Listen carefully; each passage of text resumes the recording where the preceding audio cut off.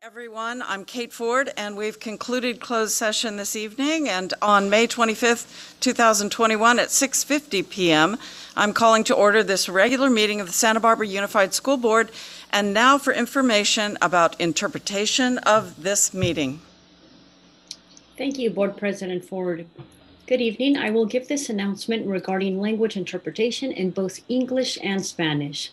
Buenas tardes, voy a dar este anuncio sobre la interpretación en inglés y en español. In order to provide language access, we will be providing simultaneous bidirectional interpretation in English and Spanish. If you are bilingual, you do not have to click anything. If you are not bilingual in English and Spanish, you will have to select your language in order to hear the interpretation. If you are using a laptop or a desktop, at the bottom right of your screen, you will see a globe icon that says interpretation. Please click on the globe now and select English. If you are using an iPad or a phone, locate the three-dot menu and select language interpretation, then select English and click done. And remember, when it's your turn to speak, please remember to be loud and clear. And we are also offering American Sign Language ASL interpretation for this meeting. If you will be using ASL interpretation, please use the Zoom app on your computer, tablet, or phone to join this meeting. If you joined this meeting through your web browser, you may not be able to see the ASL interpreter at all times. Esta reunión contará con interpretación simultánea bidireccional en inglés y en español. Si usted es bilingüe, no tiene que presionar nada. Si usted no es bilingüe, tendrá que elegir su idioma para escuchar la interpretación. Si está usando una computadora, verá un icono en la parte inferior de su pantalla a la derecha en forma de globo que dice interpretación. Haga clic ahí ahora y seleccione español. Si está usando un iPad o su teléfono, localice el menú de 3 puntos, haga clic en interpretación de idiomas, elija español y finalizar. Si está en inglés, puede que diga done. Y recuerde, cuando sea su turno de hablar, por favor recuerde hablar con voz fuerte y clara. Gracias. Thank you. We may now begin. Thank you. Superintendent Dr. Maldonado, please lead us in the Pledge of Allegiance. My pleasure. Good evening, everyone. Please stand, face the flag. Put your right hand over your heart. Ready, begin. I pledge allegiance to the flag of the United States of America and to the republic for which it stands, one nation, under God, indivisible, with liberty and justice for all. And now we will continue with the agenda, and that is the announcement of a closed session action. During closed session today, interviews with 4 finalists were held for the position of student board member. As a result, I would like to announce that there was a motion made by Ms. Alvarez and seconded by Ms. Capps to approve the appointment of Dawson Kelly from San Marcos High School as the new student board member. Dawson will start in July. We're so grateful to all the students who interviewed with us and made our decision very, very difficult. We congratulate all 4 finalists. And I believe that we all get to congratulate Dawson in person, or shall I say over Zoom?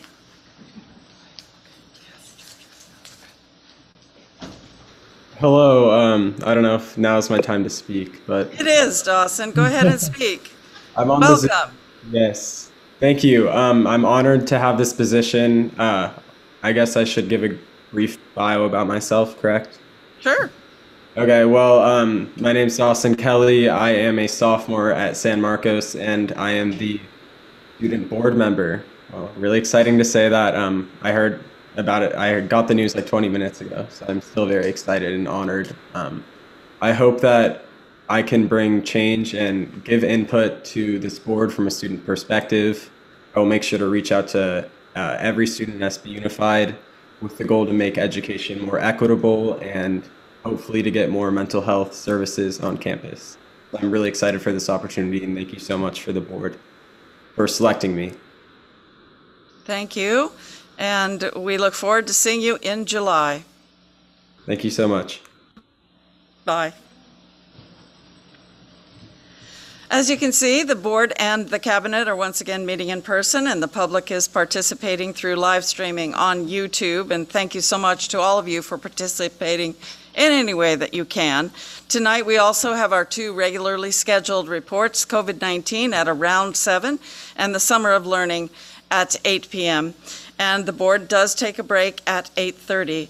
So, Dr. Maldonado, how about your report to the board before we do the COVID-19 report? Absolutely, Board President Ford. I will try my best to keep it under that time, but we'll get to our COVID report soon after 7. Sure. So good evening, board members, staff, family, and community members. I'd like to begin my report by acknowledging the impacts related to the recent fire that occurred in our community near the Mesa. We thank the local firefighters, first responders, and law enforcement for their swift response to the incident. Many of you may know that the fire was dangerously close to McKinley Elementary School, and many of our families in that area were literally in the line of fire. As educators, we wear many hats. When a crisis hits, we move into operations and crisis management mode. With Dr. Wagenik as our fearless leader, we were in constant contact with fire department officials to monitor the situation, and were able to put a strategy in place to get updates and information to our McKinley staff and families. We route everyone to a distance learning day for Friday, and ensure that students who needed a place to go were able to get there. In the end, I want to acknowledge the teamwork that took place across the district to coordinate this effort. I had a fun and busy weekend. It included watching my own son's virtual graduation from Cal State Northridge. Congratulations to Joshua. I also covered a lot of territory on Saturday. I stopped by the San Marcos Girls Soccer CIF Championship qualifier game against South Pasadena, where our girls pulled off a win and are now heading to the CIF finals. The game will be played this Friday at Dos Pueblos against Paraclete High School. I stopped by Santa Barbara High's reimagined prom at Peabody Stadium, and it looked like all students were having a really nice time, and I really appreciate the staff at Santa Barbara High for having a youth culture-oriented prom. I ended the evening at Dos Pueblos High's musical production of Pippin, which was truly spectacular event. Totally innovative in that it was a hybrid production that included in-person with mixed media performances. This evening, I've invited 3 graduating seniors to join us. I had the pleasure of personally meeting Jose Miguel Arroyo and Joshua Cruz Soriano, and have heard many wonderful things about Dulce Cobian Flores, who is also here. You can read more about all of them in my Friday superintendent's video on our website and our social media channels. All 3 of these students recently enrolled in our high schools as their first U.S. school experience, and have really pushed themselves to excel in all of their courses, meet new students, and learn about the culture of the U.S. at a Santa Barbara high school. This includes the ability to master content while excelling in mastering it in a second language. Speaking, reading, writing in English to express their deep content and language learning is something to be proud of. I've asked them all 3 to answer the following question tonight and share their recipe for success. So, first I'll ask Ms. Trujillo, can you tell me who's the first person to come on? We have Joshua Cruz Soriano. Joshua, welcome. And Joshua, please let the board members, our audience, and our staff know what was your recipe for being successful? Hi. Well, my recipe was like being a good student and do my best every time and take risks and improve my skills. And sometimes I help some students who are learning English because they don't understand the language, so I help them. And I make them to improve themselves, to don't be like shy persons and being a better students for the future. Thank you for sharing that and for being a top don at Santa Barbara High School. Congratulations, and we look to hearing more about you. Thank you. Ms. Trujillo, who's next, please? Next, we have Jose Miguel Arroyo. If you can turn on your camera, Jose, there you go. Hello, my name is Miguel Arroyo. My recipe for being success at high school, it's always trying my best in my classes helping other students who are in the same position as me. And also always trying my best in all my classes. Always asking my teachers about questions, never stay like quiet. I always ask and ask and ask. Excellent. That's a leadership quality as well. Thank you, Jose. We can give him a nice round of applause. And last, I believe we have Dulce, Correct. who is a world language top Don and a Santa Barbara High School distinguished Don. Welcome, Dulce. Hi, good afternoon, and thanks for inviting me. I think that don't exist a perfect formula for being a successful person, but I can say that dedication is a great factor. Clearly, I am not yet as successful as I want to be one day, but being dedicated to my students is something that really helped me to be focused on my subjects. When I start to be dedicated on all the things that I do, I really understand how important it is to work hard, because in the real world, there is no one person that can do the work that you need to do. Thank you so much, Dulce. So board members and staff and the public, you can see how our students have the recipe for success. And we can give Dulce a nice round of applause. Thank you all three for joining us. Board members, do you have any questions for our top students? Thank you, Jose, Joshua, and Dulce for being with us today. Thank you. Next, board members, I want to I thank you all for wearing your green ribbons. This month is Mental Health Awareness Month. Some of you know that I personally have been impacted by a family member who suffered from mental health issues. And many of us have personally either known someone who has struggled with mental health, and we would like to ask everyone to show their support and solidarity by really working towards busting some of the myths around what mental health is. It starts with educating yourself and others, seeing the person as a person and not just their condition, and taking action. Many people are wearing green ribbons to promote mental health awareness in our schools and community. Thank you to our community partners and staff who care about our students and provide them with ongoing support. And to close out my report today, I want to close with a brief clip of some of the graduating seniors we honored this week as we come in to close on the final week of school.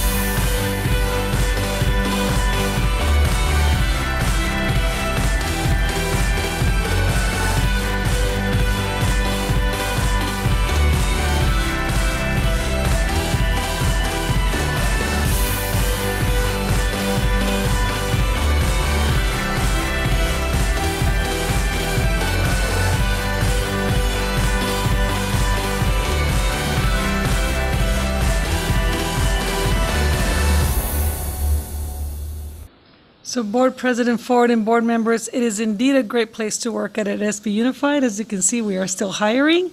And I want to end by letting the board members know that I'm also adding a cord to graduating seniors this year. Mr. Rouse and I, along with principals, have looked for students who have made significant progress from the last school year to this school year, and we're calling it the Resiliency Award. Students will be receiving an additional silver cord to go with their graduation regalia as an additional award. And we hope to make that a tradition so that we can really look at what resiliency looks like. And sometimes we may be a little behind, but we can always catch up. And we want to make sure that we recognize those students as well. Ms. Wendy Sims-Moten, I've taken your comments to heart. We are looking for the successes as well as the improvements. So thank you, and that concludes my report. Thank you so much, Dr. Maldonado. It's so inspiring to hear the stories of all the students, in addition to the 4 students we interviewed today, and all of the triumphs on the sports field and in the theater, and just your focus on students. So thank you so much. As it is 7:06, I think it is time to move on to our regularly scheduled COVID-19 report. And it is report number 21. So first of all, should I just turn it over to you, Ms. Muld? We'll just start with Dr. Wagner. Okay, Dr. Wagner. All right, good evening, board. I bring to you COVID board report number 21. Next slide, please. Again, we organize our work and have for the past 15 months around these drivers, making sure that we are attending to all aspects of the work. Next slide.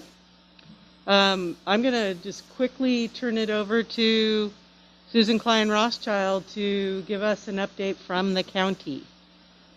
Thank you for the opportunity to speak to you tonight. Here we are at the end of the school year, and we are seeing such good things in terms of COVID tonight.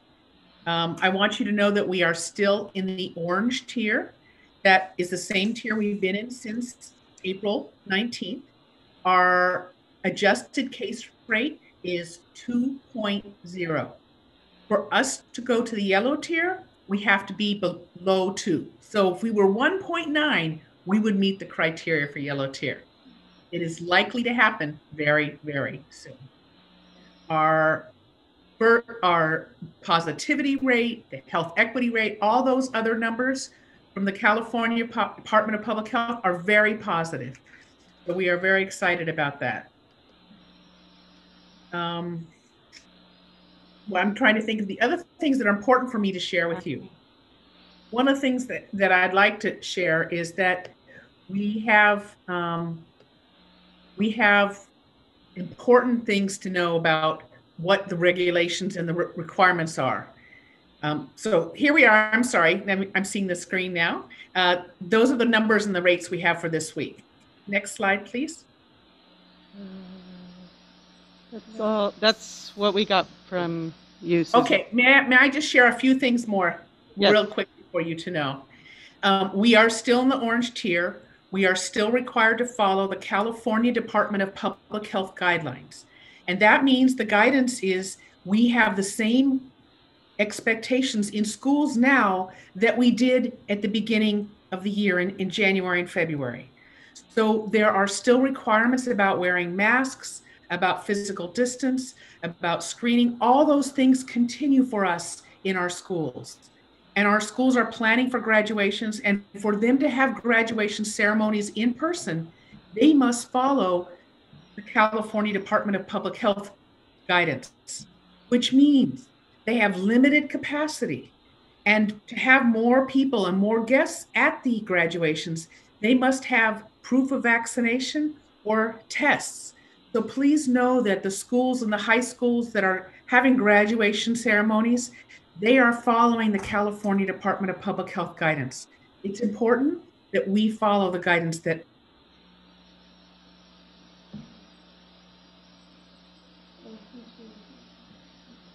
beyond the blueprint. And what does that mean? Outside of schools, it is likely that we will have not have capacity limits. We will not have physical distancing in most environments unless there are mega events or large events. We will still have guidance for schools and sports. We expect new guidance to come soon. So when we get it, we'll share it. our numbers are headed in such a positive direction, though, so we're hopeful to have more flexibility and looking forward to having students in school full-time in the next year. Thank you. Thank you, Susan. Next slide. So this is the update on our COVID case rate. We have had 6 additional reported cases since we met 2 weeks ago. These were all students. Elementary, junior high, and high school students make up those 6. So we're really continuing to slow down. Interesting to note that we have not had an additional staff case in over a month, and we attribute that to our high rate of vaccinations. We continue to not have transmissions on campus, and that's all good news. Next slide. Our surveillance testing has gone down quite a bit because we no longer offer surveillance testing for those who are fully vaccinated. That was a directive given to us by Public Health, that we only do surveillance testing with those who are not fully vaccinated. And then in athletics, we continue to test our athletes until they reach the yellow tier. As we heard earlier, we have students competing in CIF, in fact, in the championships. And because of the late start to athletics, we're going to have teams continuing to compete well into June.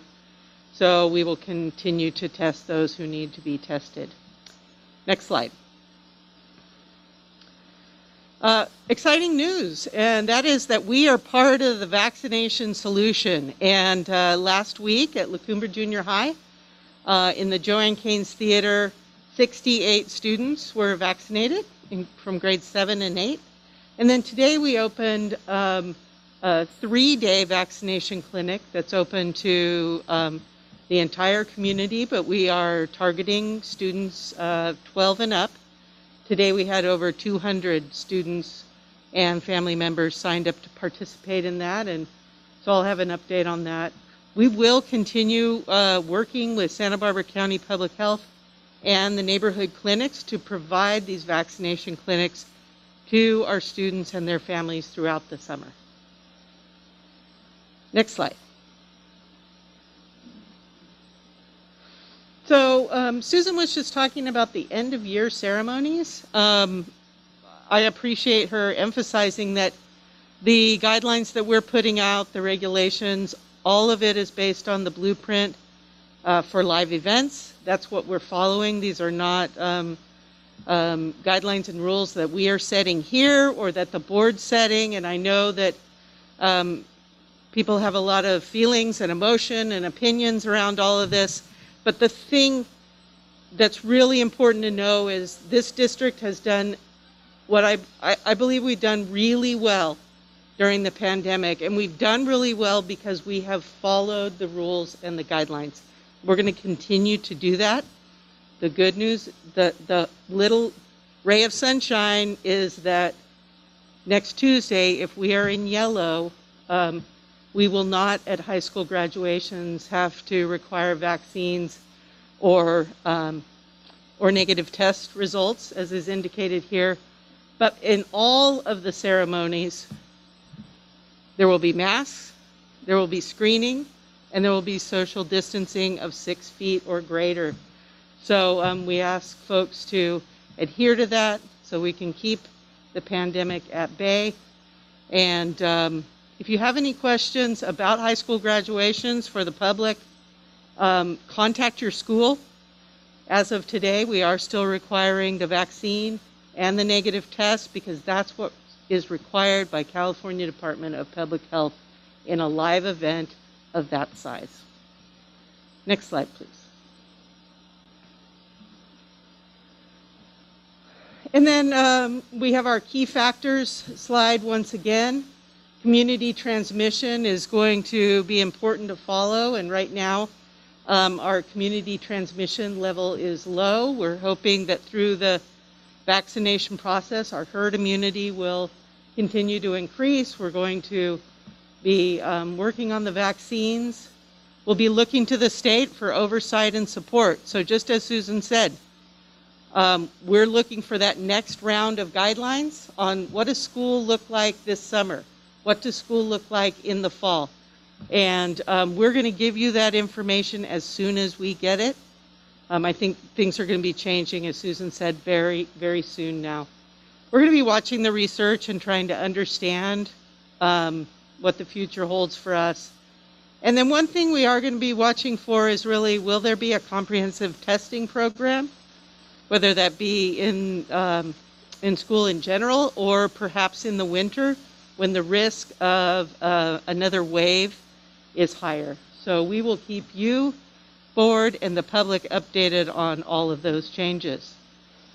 And with that, I will go ahead and open it up to the board for questions or comments.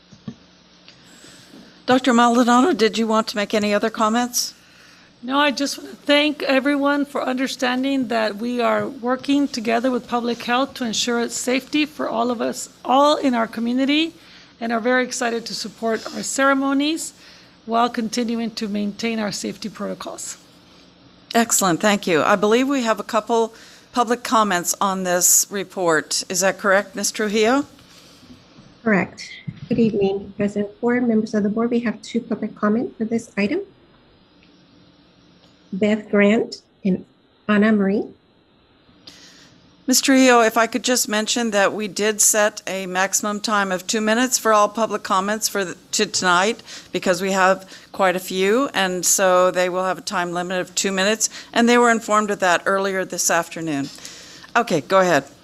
Yes, that's correct. And I don't see Ms. Beth Grant online, but I will start with Ana Marie, and I will loop back.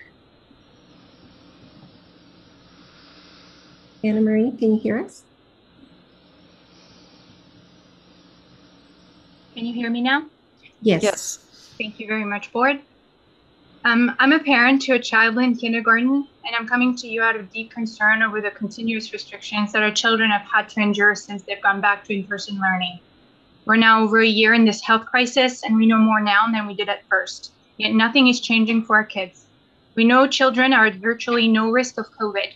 We also know from other states and countries who have done things differently that masking and social distancing in school did not change the number of cases and that children are not a vector of infection. We've been asking so much of our little ones, and I do not know if you fully grasp the repercussions of these restrictions on them. You talk about mental health awareness. The number of children, I repeat, children, now having to deal with depression, anxiety, suicidal ideation, and substance abuse is alarming. Let me tell you about my 5-year-old. Let me tell you what she says about school. She comes to me day after day telling me, Mom, I don't like school because I hate wearing the mask all day. It's hot and I can't breathe. How much longer, Mom? She's in kindergarten. This is her first year of school. She should be excited. She should be looking forward to school. And you failed her. She hates it. A mask is a medical device. It's a medical device that has been authorized under emergency use only. You have no legal right to impose this on my child any longer. I'm her parent. I can make an informed decision for my own child. Make these masks optional and let our kids heal from this trauma. But stop with the mask culture. A mask is not a piece of clothing. It's not a trend. It's not a cultural thing. Mask wearing for long periods of time can have some serious physical side effects. My child has complained of nose dryness and overall discomfort, headaches. She's had nosebleeds and sores in her mouth. We're lucky it's not worse, but she's never had these issues before. And you know why she's having them now? Because she's breathing in her own waste over and over again, bacteria and fungi for hours on end. And not only that, you're asking them to wear it while exercising. We have another type of health crisis on our hands, and you're completely the psychological and emotional toll on our children cannot be ignored. Today, I implore you to do the right thing, to do the job we elected you to do, and to protect our children before it's too late. Thank you. Thank you, board. Thank you. Our next speaker, Beth Grant, is not online.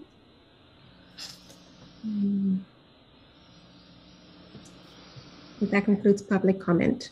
Okay, thank you. Then we'll go forward. I just personally want to thank Dr. Wagenknecht because we have continuing questions, we have continuing concerns, and every time I forward something to you from a member of the community, your response is immediate and thorough. So I want to thank you.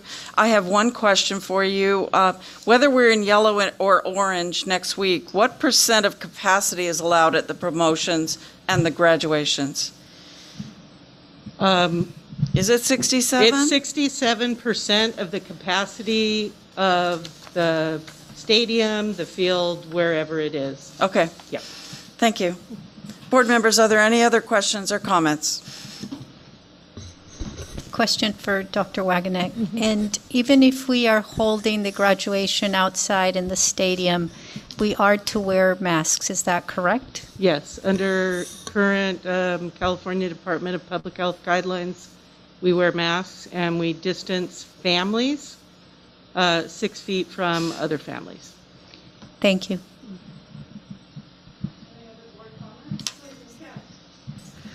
I just want to say thank you so much for all the work that's going into having the vaccination clinics on site.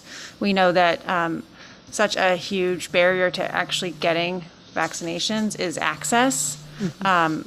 Certainly there are those that don't agree, but that's, I think, what I've been reading, a smaller minority, that those we know now who haven't yet received the vaccine, it's yet another exacerbation of access that existed prior to the pandemic that is just now more exposed, access to healthcare.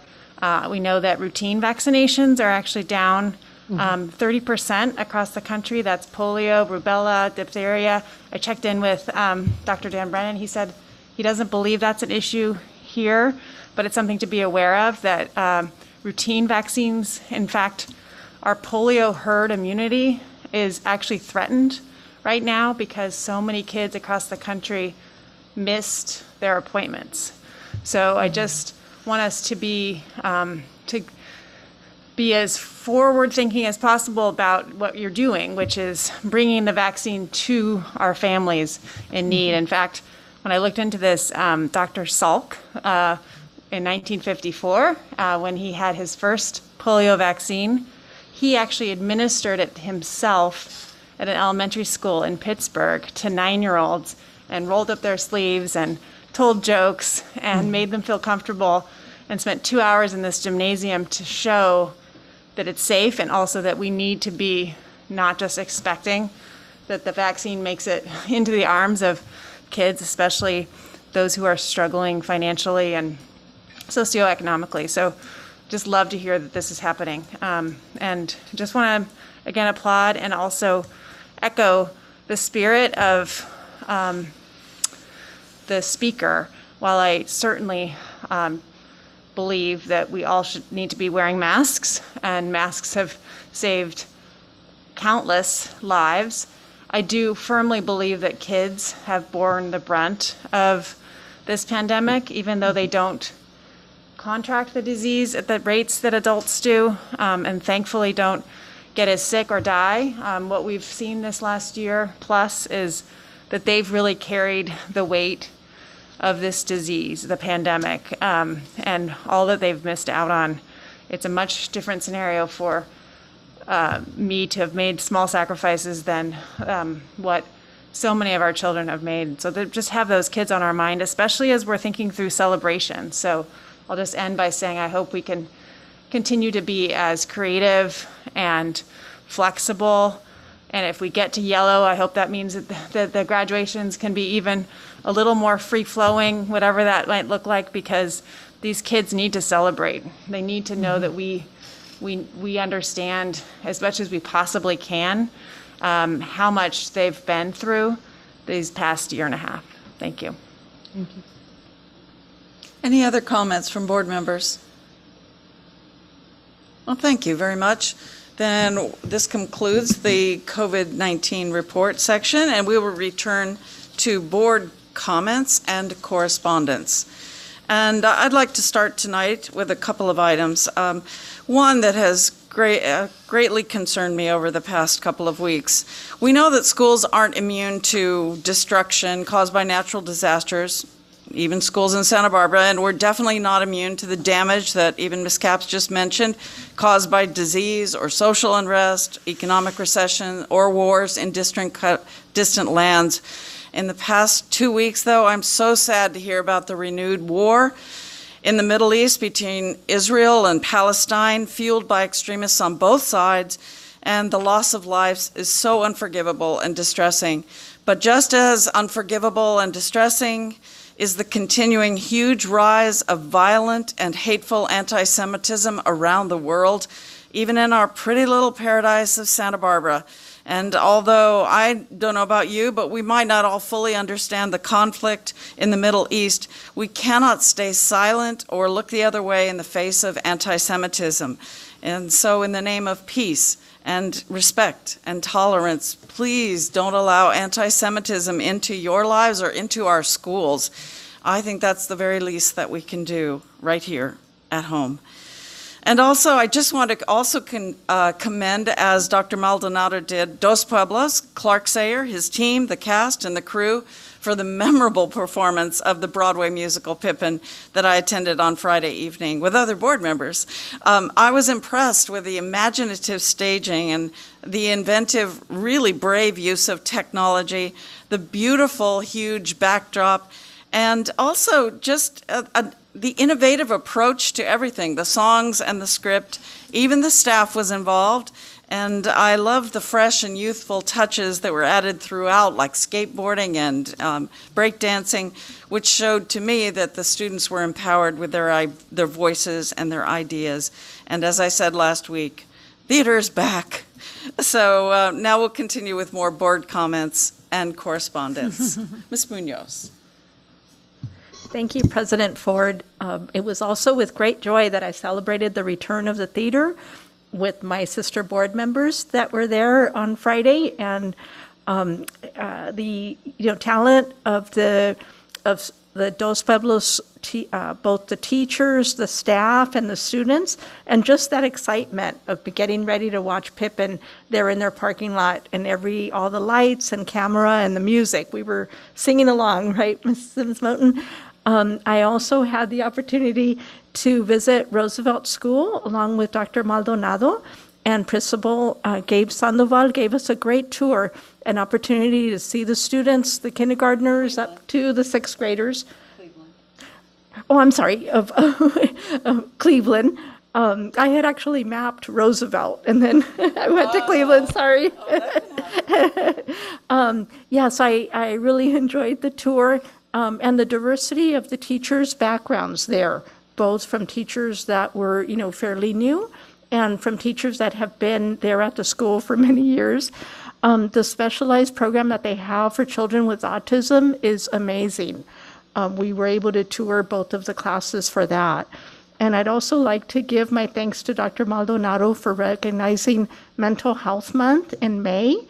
It is not until mental health no longer has a stigma and is considered similar to physical illness that we will all be better off. Being a student is stressful, but trying to juggle schoolwork and other responsibilities while experiencing mental illness can make it even harder. I feel that it's beneficial to students to have their mental health support as an integral part of their education. The Anxiety and Depression Association of America found that 1 in 8 children are affected by anxiety, yet 80% of those are not receiving treatment. In the words of Glenn Close, what mental health needs is more sunlight, more candor, and more unashamed conversation. Thank you. Thank you. Ms. Sims-Moten, please. Yes, thank you. I'd like to start out saying it was extraordinary.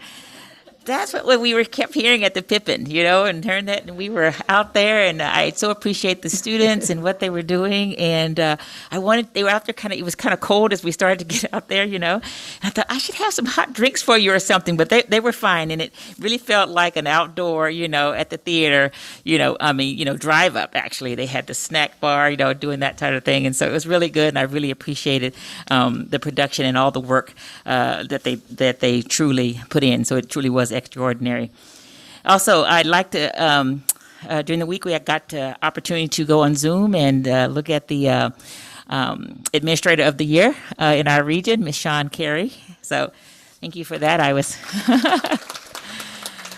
was sharing with her that I think she was just coming on as the assistant soup, and we were boarding in 2016, so we've grown up through a whole lot of things. And so I want to continue to thank you for hanging in there, as we did too, all of those things, and so all the hard work. And so it was great to see you be honored for the work that you do, and I know that you love. So appreciate that. Also had the opportunity to also attend a Zoom meeting with the Santa Barbara Education Foundation, and I want to first thank them for just always supporting this district in every way we ask and request, and they go out and they really try to do it and making sure that our students have what they need. When there's a gap, they are there to fill it, so I want to acknowledge that appreciation for the work that they do as a board. And we had a meet and greet with Fran. Fran, thank you so much for that presentation about mental health. We're talking about that quite a bit now. And so it's something that the students are saying, the community is saying, and it was a great presentation to look at the things that we're doing. And we realized that in order for us to get more mentally healthy, we have to look at this as a community with regards to that. So I want us to continue to look at that and talking to our students, what their experience, what they would like in terms of the mental health support that they need. It may be large, it may be small, but we just want to make sure that nothing gets lost in there. So I really appreciate your presentation. And lastly, I'd like to share that I got promoted to principal. I have a staff member who has 2 kids who have been in remote learning for quite some time, and they probably had just had enough, And so they just told her that we're just going to call Miss Wendy. And so, which has some discipline to her. And so I just want Isaac and Marissa to know that I did have a talk with your mom. I think everything's going to be okay. You continue to work hard.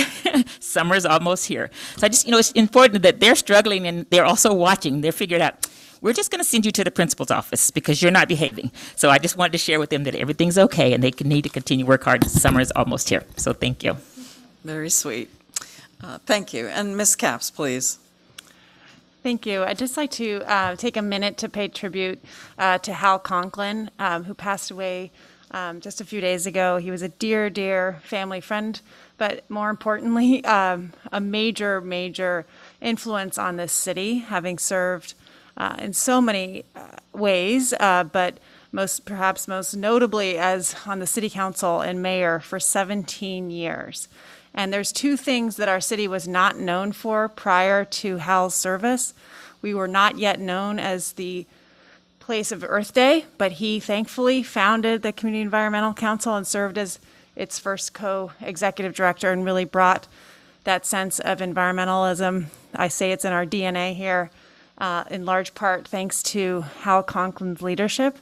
And also we were not yet really known as an art center. And he was so passionate about the arts, about the theater, the Granada.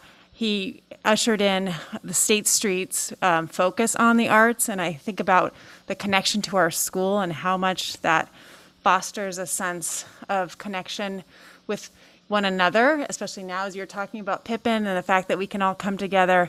It just makes me think of Hal's spirit because he really was all about bringing people together and making sure that the institutions, as fundamental as democracy, are working, because he was hopeful and optimistic about those institutions until the day he died. And I just wanted to share what a significant person he was personally in my life, but also to this entire community. And I hope that I believe that spirit will live on. Speaking of the arts, I wanted to thank Mr. Larson's class at Adams Elementary. Miss Escobedo and we were invited to go listen to some xylophone, and we did. It was sort of like a meditative session. I didn't quite want to leave. Thanks to Principal Kelly Fresh for being there as well. But again, just our kids are now performing and playing music together, and it warms my heart. Thanks.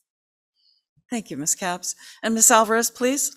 Well, I was also at Pimpin. I was not singing with Ms. Sims Moten. I was applauding, but it was a wonderful production. And thank you to Mr. Sayer and everyone who helped put that together.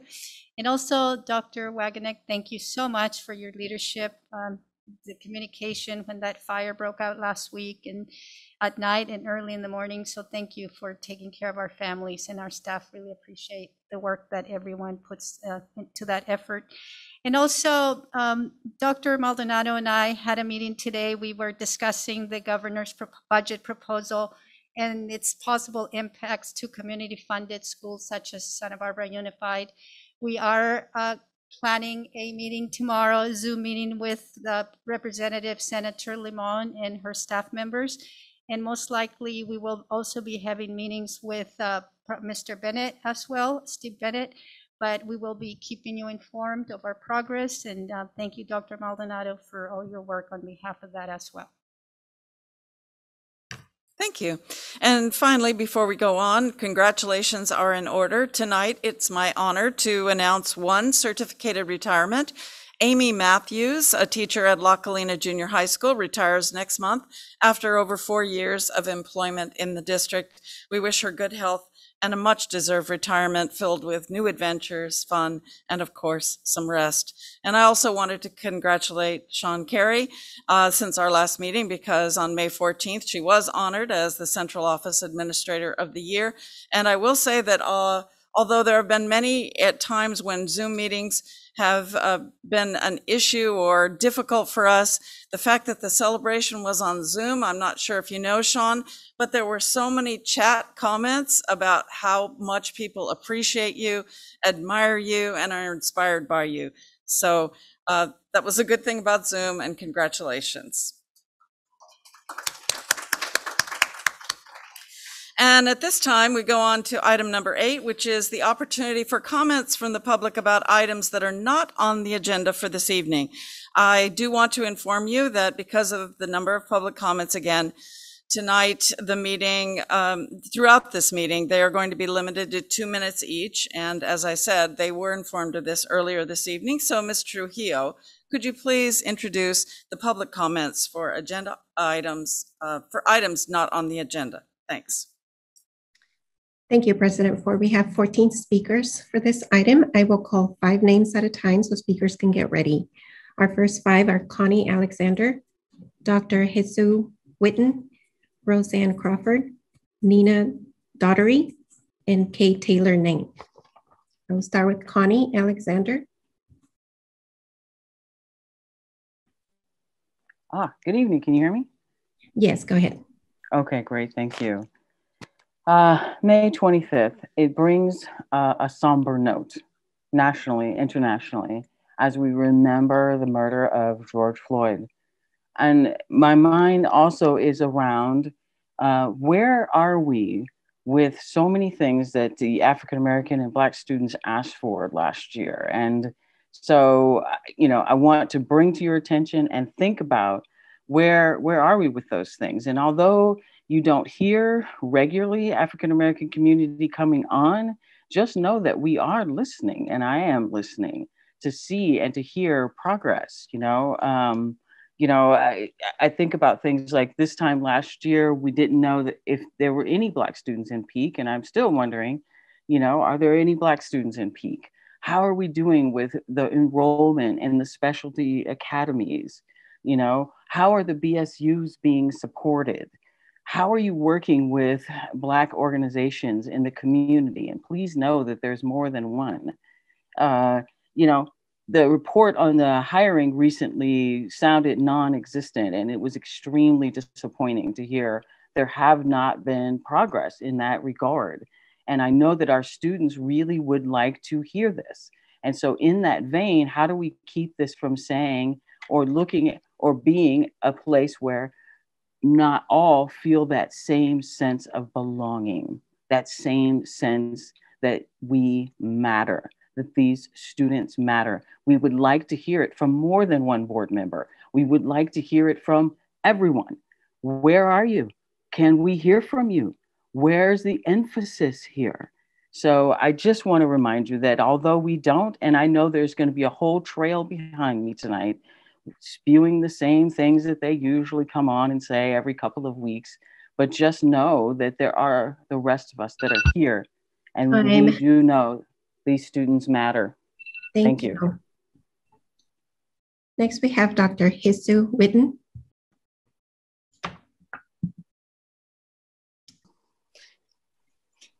Good evening.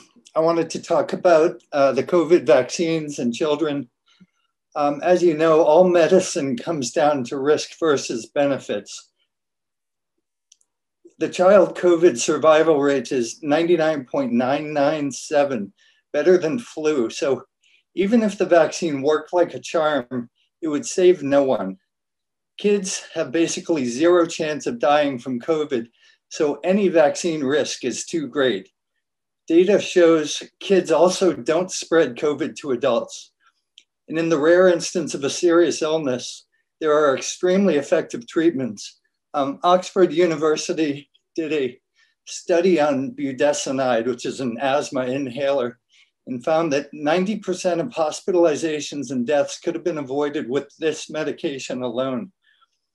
Also, the vaccine's already been tied to over 4,300 reports of death in the US alone. And a study by Harvard Pilgrim HMO showed that less than 1% of adverse reactions are ever reported. So the real figure could be 100 times that.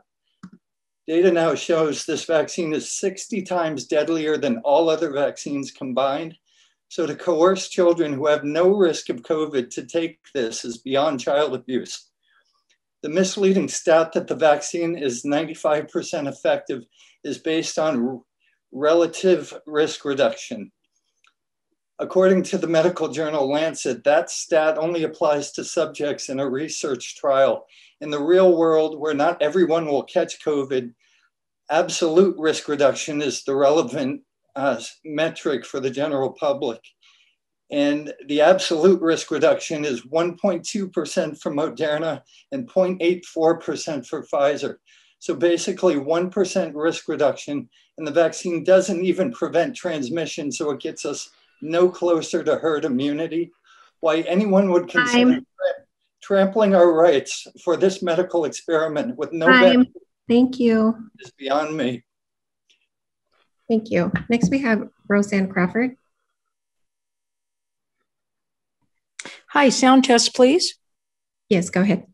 Thank you. Good evening. Putting aside the questionable use of LCAP budget funds for a school-wide dual language immersion program at McKinley, whether you believe this is the best way to teach dual or whether you believe it's the best way to teach dual language immersion, let's take a human look at what's going on at this public school. This neighborhood school is being torn apart at the seams. Recently, 7 more teachers and staff are leaving. The deaf and hearing program is being moved off campus. Incoming parents, some having younger siblings already established in all English, don't want to participate in the dual bilingual program, and they don't have a choice except to leave their neighborhood school. Morale is at a all-time low. This is a neighborhood school with the attendance boundary and no busing. Will you be changing the attendance boundary for this neighborhood school to accommodate balancing the classes with 50% English speakers? Sometimes things look one way on paper, and when you try to implement them, it's messy or simply doesn't work as planned. Is the collateral damage worth it in converting McKinley to an all dual language immersion school? It doesn't have to be this way. This was formed and presented in 2019 as a concept and then voted in by this board in the middle of COVID lockdown in March of 21 of this year. The stakeholders, an insular group of staff, teachers, board members, and Adelante supporters, are not the true stakeholders. The true stakeholders are the McKinley parents, just recently finding out about this.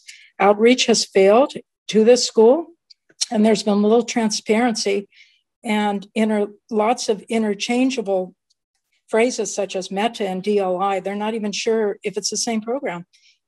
Well, many families think the new principals brought this change in. No wonder she's so disliked by the families and staff. She didn't bring this to the school-wide as a program. The administration has. Dr. Garcia came from Soria Elementary School in Oxnard that offered both DLI and English. It's done well there. It can be done here. Thank you. You bring this community together. Thank you. Our next speaker is Nina Daughtery.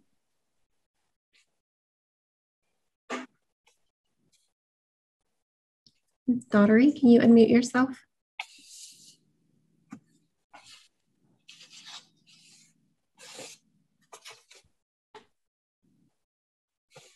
Ms. Daughtery, can you hear us?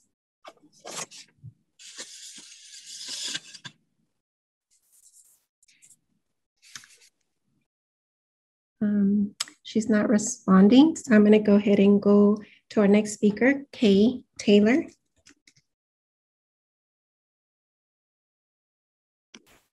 Hi, good evening, everyone. One of our members, Nina, got food poisoning, who was supposed to speak before me. So I will be reading both her speech and my speech. My name is Kay Taylor Ng, and I am an 8th grader at Goleta Valley Junior High. My peers and I will be addressing the issue about the dress code. The section we are concerned about states, students shall wear clothing that fits properly and which does not expose the torso or undergarments. This primarily targets girls by telling them they need to cover up at school to keep from being a distraction. This rule creates an unfair power dynamic, giving boys power to control how girls dress. Many boys walk around school wearing their pants sagging down to their knees with undergarments visible, but I've never once seen a boy get dress coded for showing boxer shorts. Also, regulating girls' clothing promotes negative body image and slut shaming. We understand that the point of the dress code is to make sure that students are safe and focused. We created a survey asking students, male and female, if they specifically found bra straps and torsos distracting. 92% no. 8% said yes, but only when teachers made a big deal out of it in class. There have also been issues with teachers dress coding students in ways that make students feel uncomfortable. The dress code says that teachers should not address students in front of the class or pull them out during the middle of class, but teachers still do this. It is embarrassing for the student and it is distracting to the class, negatively impacting their learning. Also, since mostly girls are being dress coded and pulled out of class, it makes us feel like our education is less important than the boys. We created a Google form that anyone could fill out to share their stories and experiences with sexism. We received 150 responses showing students feeling targeted by administrators. There are too many of these stories describing teachers making students feel uncomfortable and dress coding them in a way that is not appropriate. Our next issue is that we have noticed that girls would get targeted because they have bigger breasts or curvier bodies. The dress code should be applied equitably, and teens, especially girls, should not be punished for something they can't control, like their body shape. Lastly, teachers are targeting certain kids and making assumptions based on race. For example, assuming that certain teens are affiliated with gangs based on their race. I understand that gang-related clothing should not be allowed at schools, but things like bandanas and certain colors should not be forbidden to wear at school. In conclusion, I believe that although there should be some sort of structure for the dress code, there definitely needs to be a change to the current one and the way it's applied. Thank you. Thank you. I'll name our next 5 speakers: Amelia Vandermay, Asher Tagnat, Marina Zarate, Leslie Sanderson, Elrod McLearn. I'll go with Amelia Vandermay. Hi, I am Amelia Vandermay, and I'm also an 8th grader at GV and part of the dress code group. So we've shared how people are feeling and what's happening, and now we'd like to propose a plan. To ensure the dress code isn't targeting certain types of people, we suggest the data of everyone who's been dress coded be reviewed at the end of every year in every school. The data should be checked for disproportionate numbers of certain genders, races, social classes, body types, and other recurring patterns. If you find that a group of people is being targeted, the school staff should be informed and a situation addressed.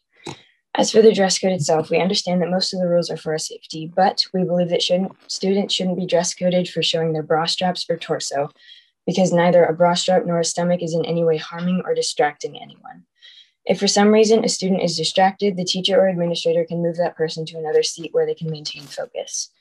It should be the district's responsibility to teach kids how to be respectful and not sexualize each other's bodies.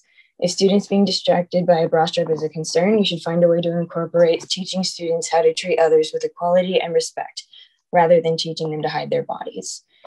We propose that you change the rule to something along the lines of doesn't expose the chest area or underwear instead of torso and undergarments. The dress code actually already has rules articulating the appropriate way for staff to dress code a student, but we have noticed that this isn't being enforced. The way teachers are calling out students for showing their shoulders or stomachs makes students uncomfortable and encourages slut shaming. School staff should be given guidelines and find appropriate ways to dress code a student, such as pulling them aside after class or leaving them a note. rather than asking them to leave in front of the whole class, calling them names such as slutty, or forcing them to alter their attire, like yanking someone's shirt down, as someone shared in our stories. We're open to having conversations with you and working on a plan together, but we all firmly believe that something needs to change. Thank you. Thank you. Our next speaker is Asher Taknot. Hello, can everyone hear me? Yes, go ahead. Hi, my name is Asher Teknot, and I'm going to be talking about the health curriculum and what needs to change about it. And so I just noticed that the first thing is, why are male and female students being separated with having talks about puberty and sex ed? This shouldn't happen because the literal only difference is one having a penis and one having a vagina. That's the only difference, and mentally it shouldn't work like that. Having it split up is saying to most students that you should not be associating with people of the opposite sex, or or talking about this is a bad thing. I understand that it may be embarrassing to talk about sex ed with both sexes in the same room, but there should be a way that everyone talks about it, because it's a natural thing. It's something that's happened for years, and I strongly suggest that what happens to it is everything is in person, in the same room, talking about the same thing. Thank you. Thank you. Our next speaker is Marina Zárate. Buenas tardes. Sandra, mi comentario va a ser en español. Sí, perfecto. Puede continuar. Gracias. Buenas tardes, miembros del Consejo, Superintendente Maldonado. Mi nombre es Marina Zárate y soy una de las copresidentas del Comité Ejecutivo de DILAC. Mi comentario es esta tarde es uno que hubiera deseado nunca presentar ante ustedes. Estoy aquí para denunciar el acoso telefónico que nuestra compañera Manuela Fierros sufrió hace 2 semanas antes de dar su presentación ante el Consejo Escolar con las recomendaciones de nuestro comité. Manuela recibió no una, sino 5 llamadas de personas que la acusaban de arruinar la vida de familias y estudiantes por la implementación del programa de doble inmersión en la escuela McKinley. Estas personas le pidieron no hacer la presentación y no ser partícipe de ella, argumentando que ella no sabía el daño que le estaba causando a la comunidad de la escuela McKinley. Se le sugirió cambiar su presentación para hablar en contra de Meta.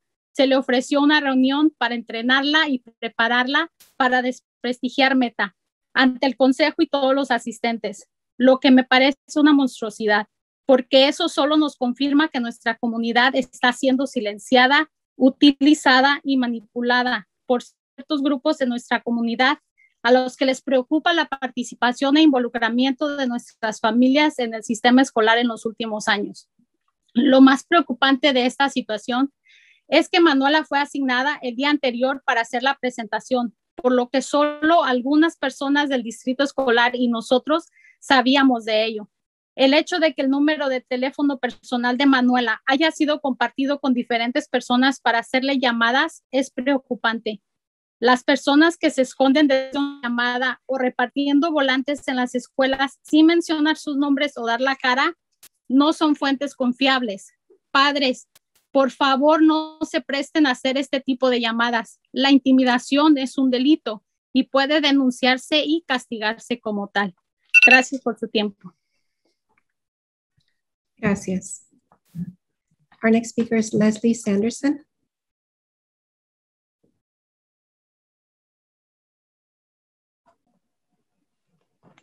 Ms. Sanderson, can you hear us? Yes. Yeah, go ahead. Hello, board and Dr. Maldonado. I just wanted to make a comment regarding the significant amount of funds that will be available for our district under the American Rescue Plan funds. It is my understanding that the district will be able to receive all the funds, and that state plans or district plans must be developed with input from stakeholders and published. I have not yet seen an agenda item or any type of plan for these funds. A big portion of this is, a chunk of it is going towards special education funding. I had sent the board an email in April about my impressions of the current state of the adult transition programs for moderate to severe students with disabilities, and the need for determining a site for some programs, supporting programs with specified evidence-based curriculum, training, and staff.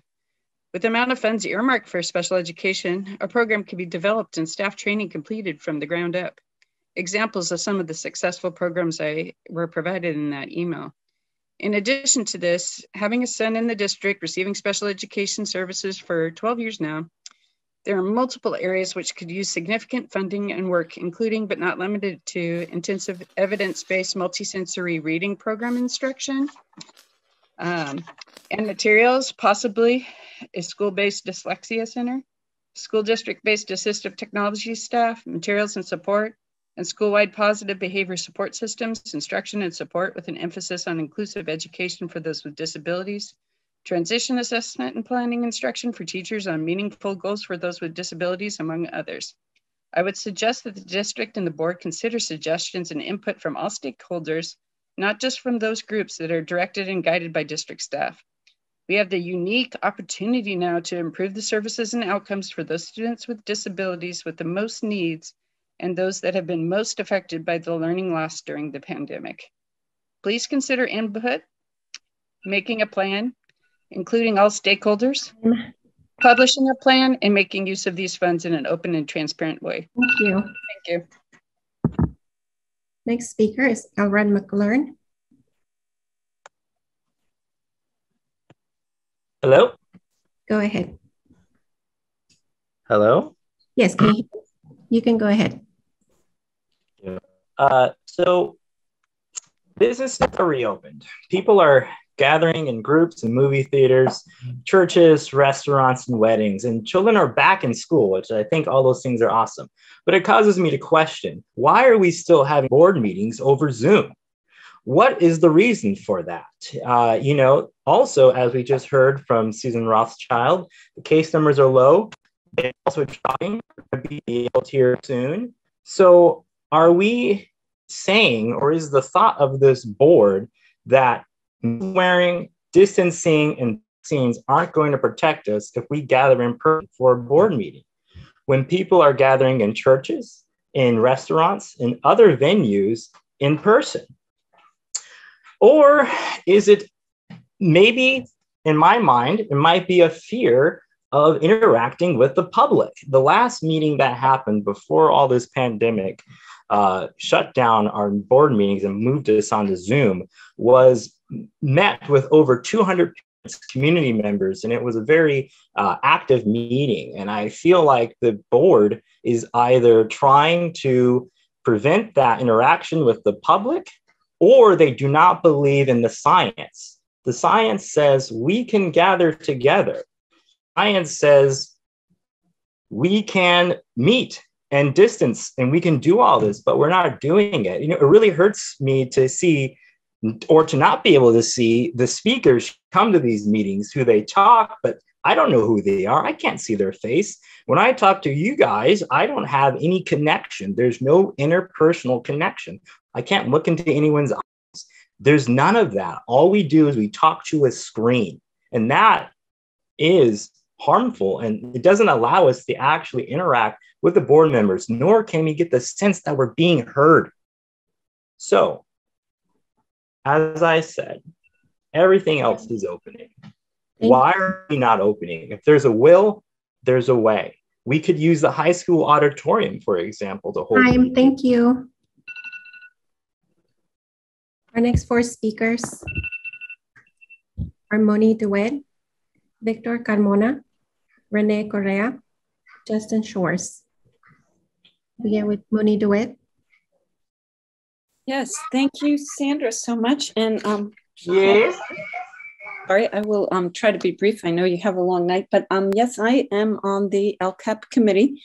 And again, I guess what I wanted the board to know is that it was very difficult to participate. The structure of the meeting, again, was focused by the staff, where we spent the beginning of the meeting just knowing how that pool of money came to be. And it was really not relevant for most of us.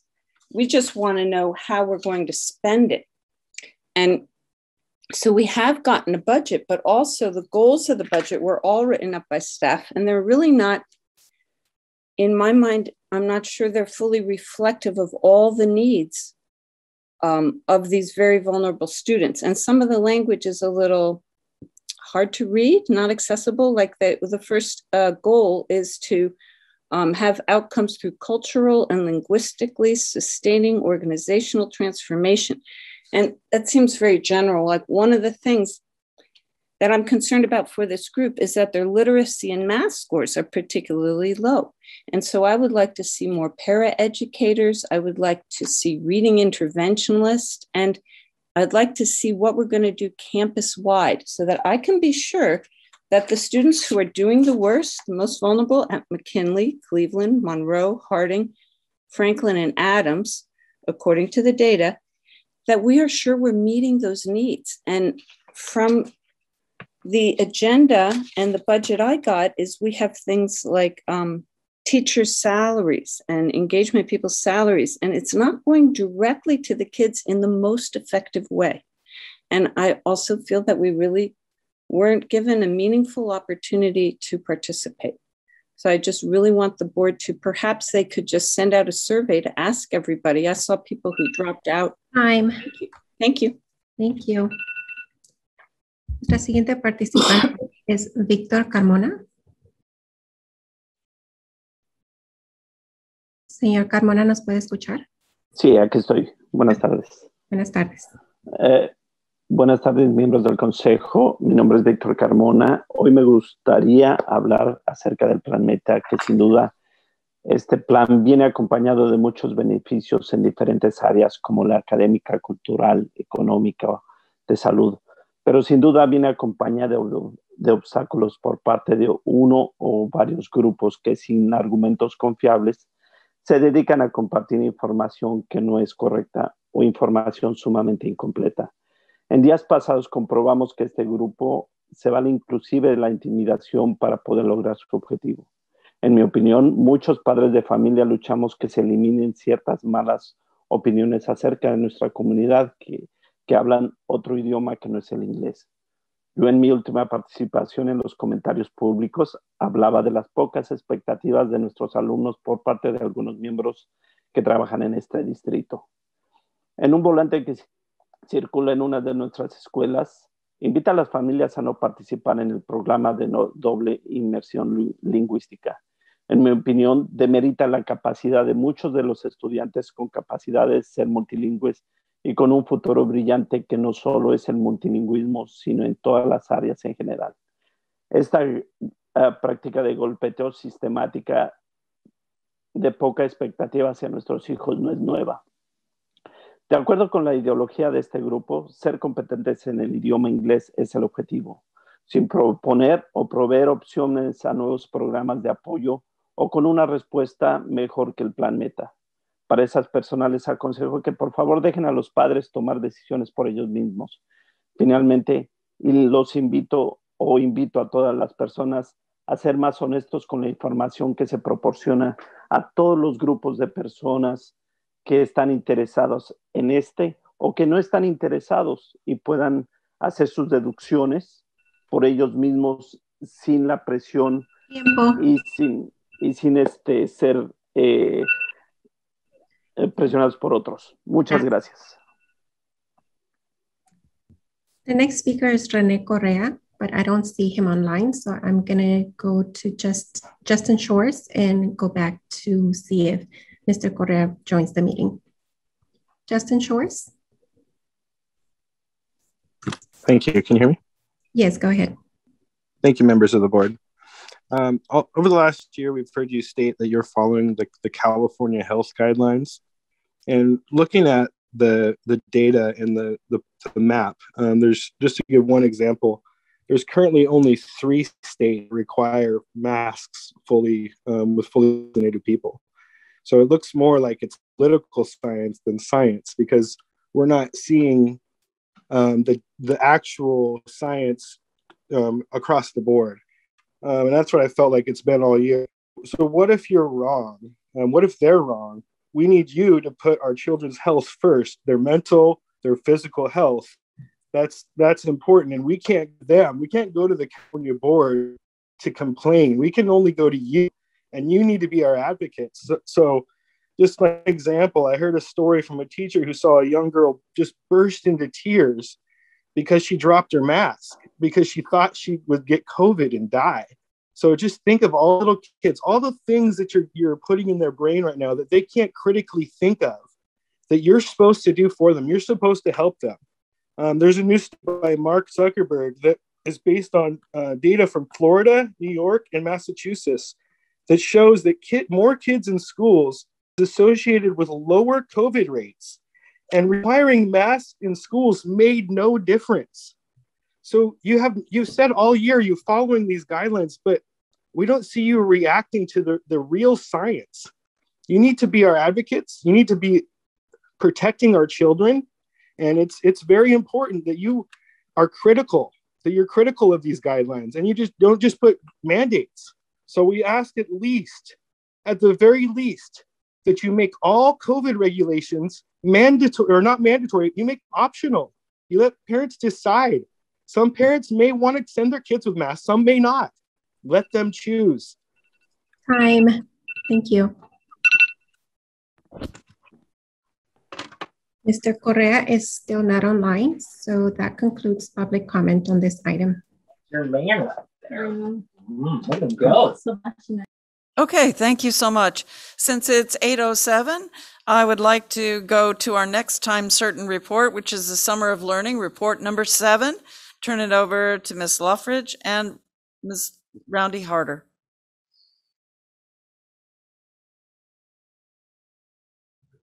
Good evening, board. I was just waiting to be promoted to a panelist. I'm so glad to be with you tonight to be able to share a quick update on our Summer of Learning, along with my partner, Sierra Lockridge. So next slide, please.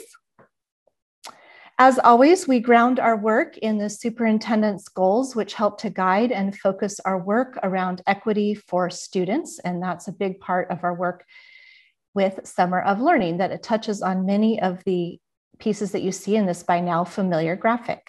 Next slide. We're very thrilled to tell you that we have many students that have been invited. As you can see here, we see children smiling, and that's exactly what we hope to see in our summer school experiences here, from our little itty bitty kiddos in the preschool program all the way up through 12th graders who are earning credits back to be A to G eligible. So you can see on this slide that we have over 3,700 students total who have been invited into one of many summer learning experiences that we're offering June through August. I'll give you just a second to absorb those numbers. In particular, I would just like to highlight that we haven't really talked about the preschool space before, but we are just delighted that we have our little ones able to access these programs as well. Okay, next slide, please. Going quickly in acknowledgement of a long agenda tonight.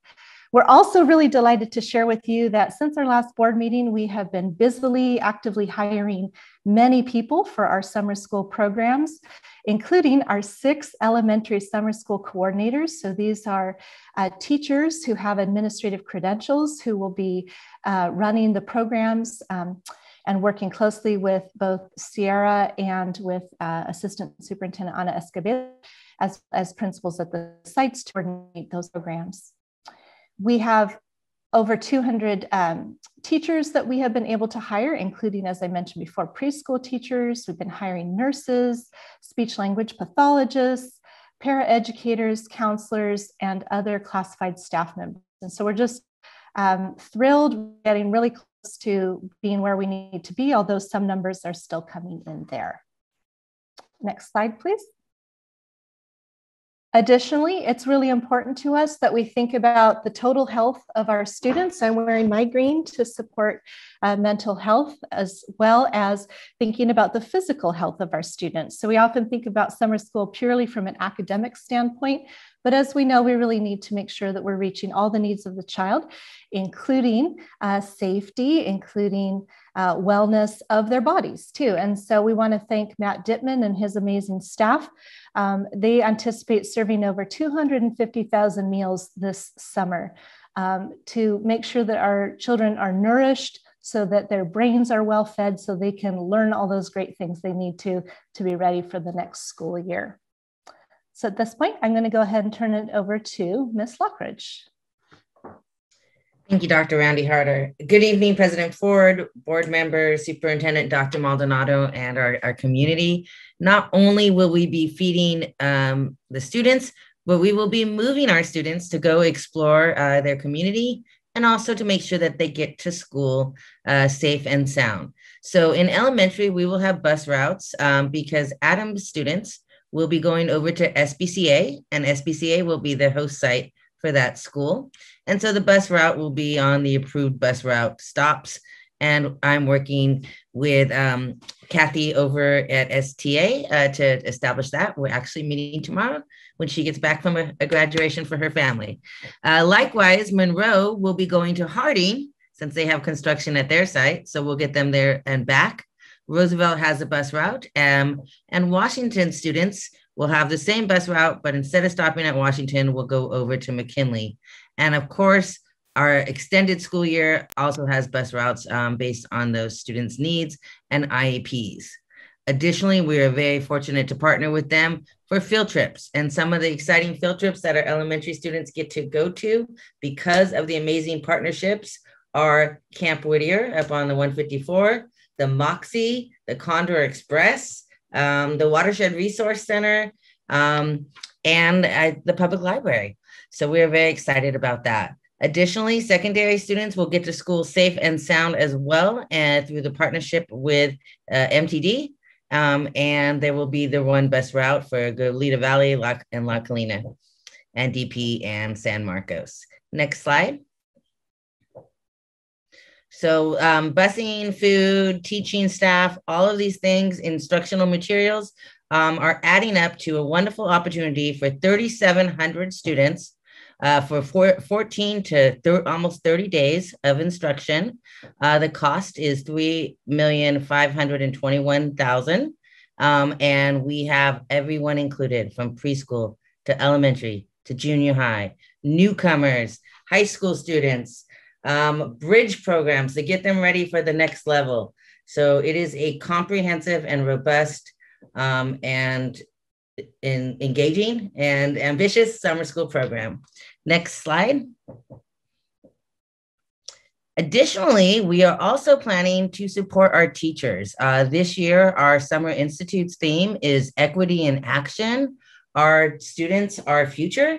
And to make this happen, we have thought very strategically about the superintendent focus, that infographic you saw at the beginning, that really has become our anchor. And as such, each day has a strategic theme. On Monday, we will be educating the whole student, really looking at whole child.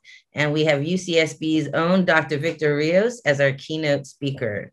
On Tuesday, we will be looking at how we can be responsive educators. And we have Dr. David Duncan Andrade, who started us off at the beginning of this year with very inspirational and compelling charge. On Wednesday, it's all about teaching and learning, inclusive teaching and learning. And Dr. Nancy Fry will be here with us to help us look at the standards and ensure that we are meeting students' needs across the board. On Thursday, we get deeper into our equity work with equitable grading and Joe Feldman, who you all heard at a board study session recently.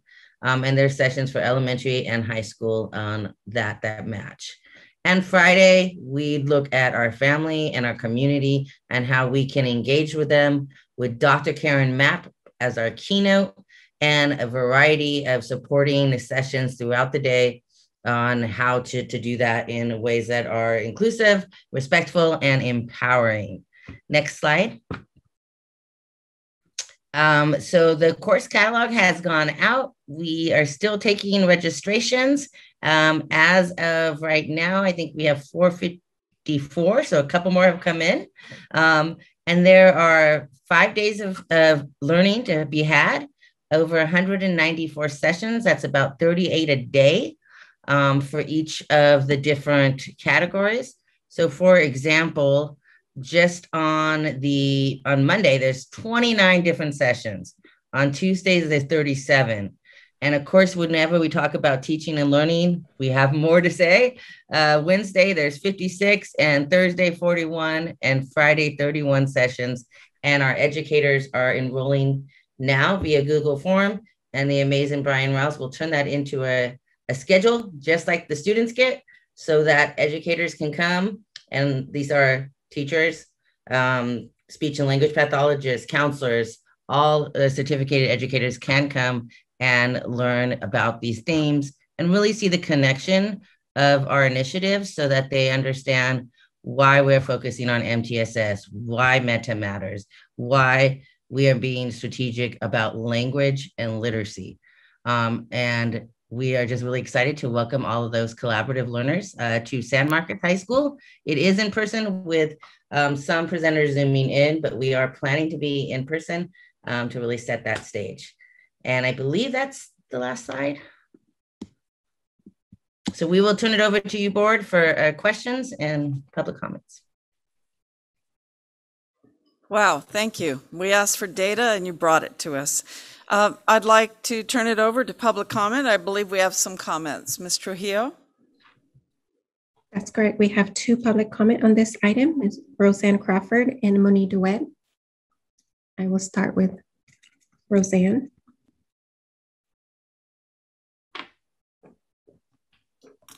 Ms. Crawford, can you hear us?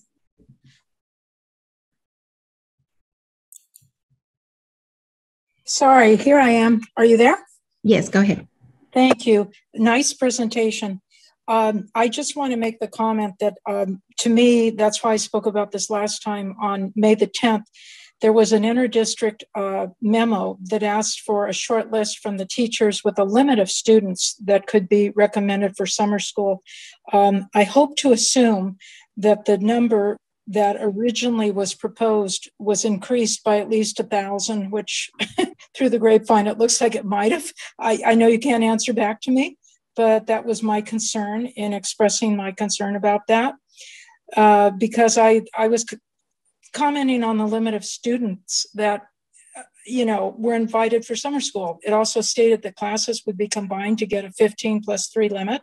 This is not inclusive. This was not the robust summer program that was advertised and discussed in the meeting, but it looks like you've been able to bring it up. So I think that's great, but I'm just wondering how many people out there wanted to go that couldn't. It did not show initially good planning or funding set aside for the summer school, was kind of scrambling, kind of almost an afterthought at the late date. None of the detail about the limit was discussed in the board meeting. This initial plan developed by staff lacked transparency early on. I appreciate you giving us more details tonight, not only to parents in the district, but also school board, principals, and teachers. It looked frankly kind of sloppy and heavy-handed, but this is looking much better tonight. And I'm hoping that you can extend a hand to any others that would like to go to summer school, or if you only are sticking with the invitation only. We need a summer school invitation for all. The money is there. Let's use it for what it's intended for. And thank you so much. I know you care. Thank you. Our next speaker is Monique DeWitt. Yeah, thank you, Sandra, and hi again, board. So I am glad that you're offering summer school, but my questions are that when I look at special ed, I only see 316 in the entire elementary school. And when I look at the scores of 5 campuses, Cleveland, Harding, Monroe, and Franklin, I guess what I would really like is if our English language learners or emergent language learners and our special ed students and our foster youth on those campuses in particular were offered the option, because like we know, COVID hit some people harder than others, and not all students learn the same way. For many students with differences as well as those who struggle with literacy, Zoom meetings are not that easy. And so, and plus I think you're offering a lot of enrichment, but we do have extra money, and I think even some of the LCAP money could go to some of these groups getting summer school. So I just wonder if you could look again, and maybe even, I hate to say it, but like if we can do the workshops and things, if we could just realign it to our most vulnerable students, because they need a break and they're so far behind even before COVID happened. So please consider that. Thank you so much. Thank you. And that concludes public comment on this item. Great. Board members, do you have any comments? Ms. Alvarez. Yes, thank you for that thorough presentation and for all your work to make this happen. I have just a couple of, I think, small questions. The outreach to incoming 7th graders, I'm sure the outreach there for Santa Barbara Unified Schools. I'm wondering about outreach to feeder schools for elementary schools outside of the district that for incoming 7th graders. Is that in place, or would you explain how that's taking place? I can speak to the data portion of that. We have a data sharing MOU with our feeder districts from the elementary to the junior highs.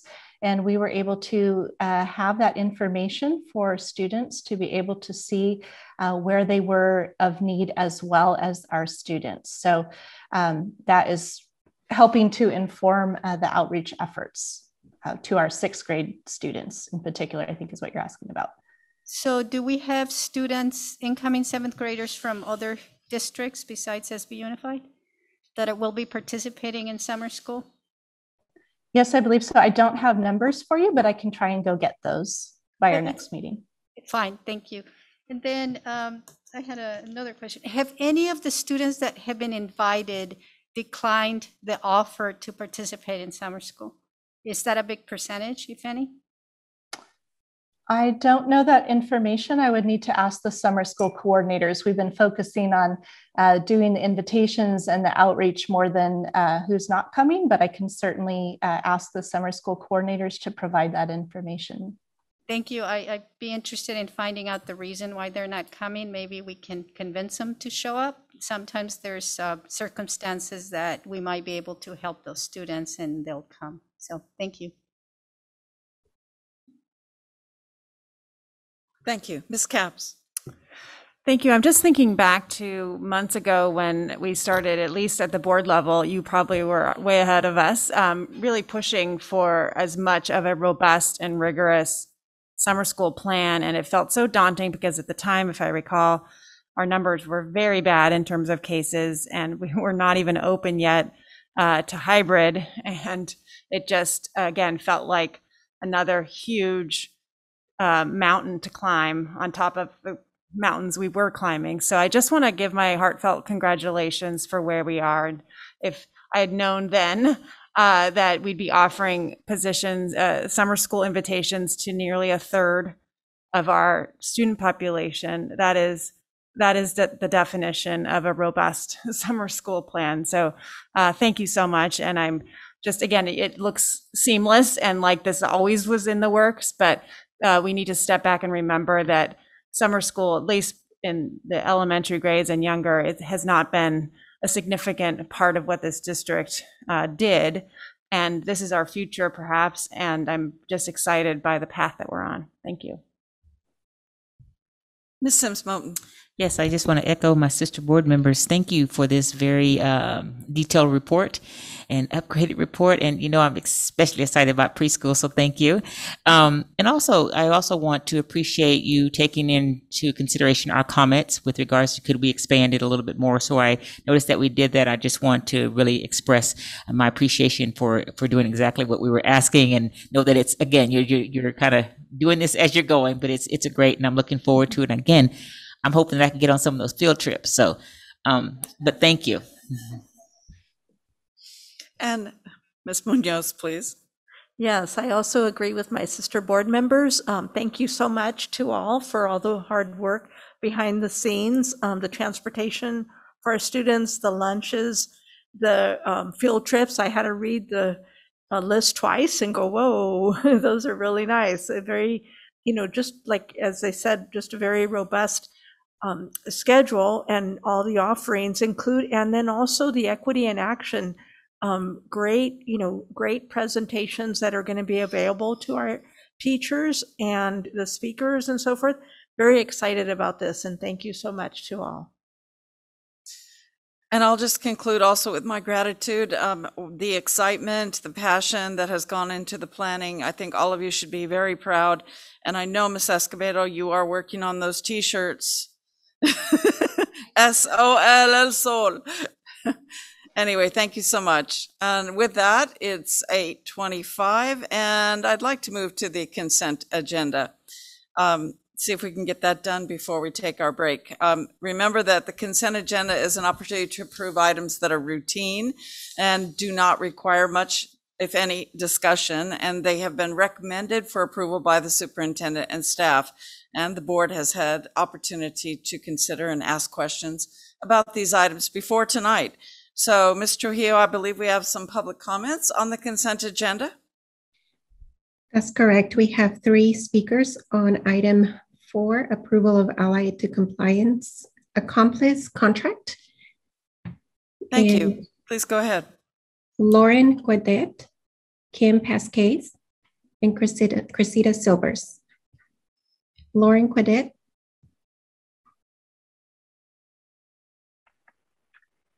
Hello, my name is Lauren Kwande, and I am a future parent and also an alumni of this district. I am speaking today in support of this agenda item to bring DEI training to key educators and district staff. I'm in favor of any efforts by this district to educate their teachers and all staff members as to current and historical inequities, our personal and institutional biases, and the implications of these in our classrooms, and most importantly, the way this affects our students' futures. This kind of training will benefit all of our students, regardless of their race. I have participated myself in several different DEI trainings, including training led by Allied to Accomplice. In my experience, these training sessions have been non-political, non-partisan. They are invitational, welcoming, and inclusive of all people. The curriculum is based on facts and evidence about disparities, which helped me understand how systemic racism in our educational system is entrenched and pervasive. I also want to state that as a parent of white children, specifically, I want all my children's teachers to receive this kind of training to help my children and all children in our district to see the value of their background, culture, language, and family story, and feel empowered to use their voice.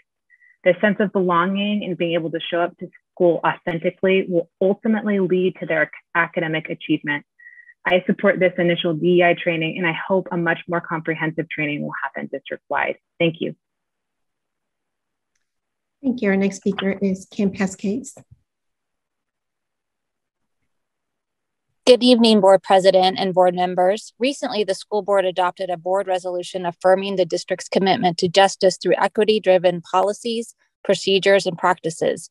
I support this agenda item, which puts into practice the commitment to justice through equity as stated in the board resolution. I believe the training outlined in this agenda item is the first step in the comprehensive district-wide anti-racism training that needs to happen at every level of the district.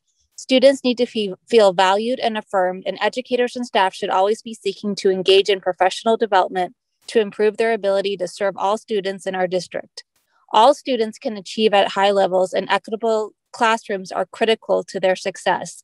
Eliminating disparities in educational opportunities is fundamental to the nature of public education.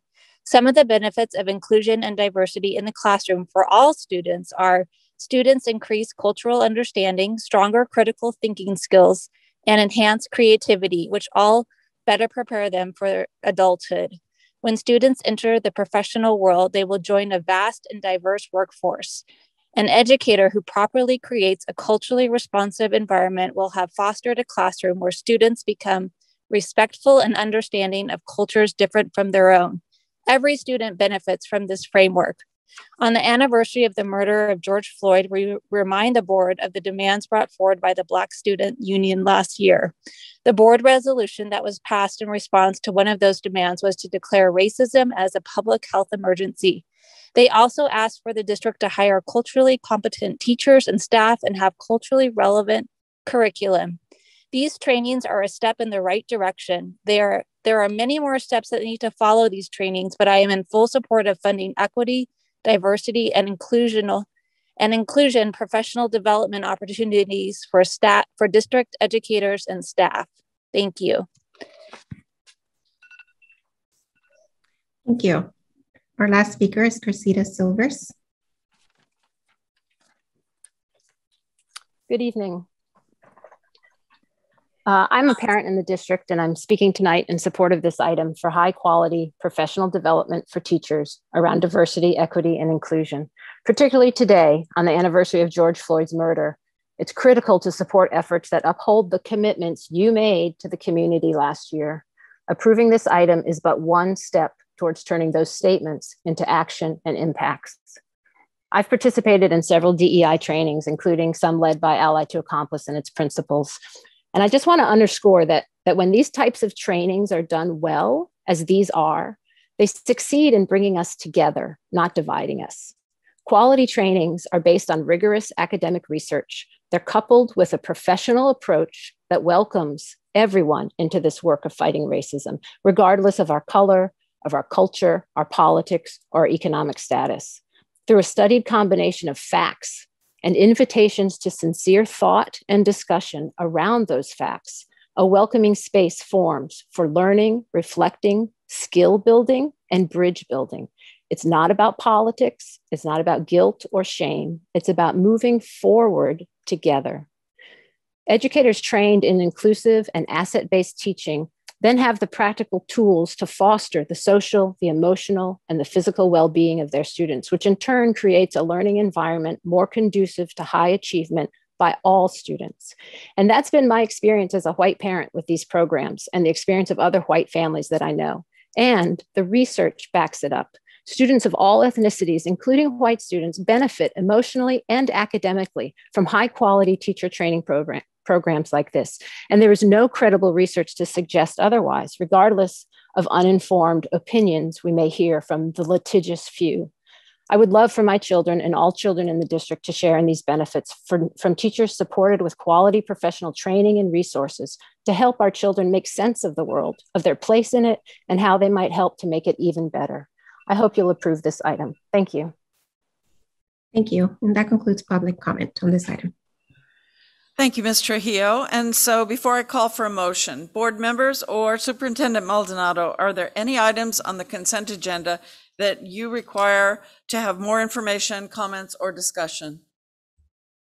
Ms. Sims-Moten. I just have a quick comment on item 4. Is this something that can be extended to the board, or it may be part of our board retreat? Because I think we can certainly benefit from this type of training as well.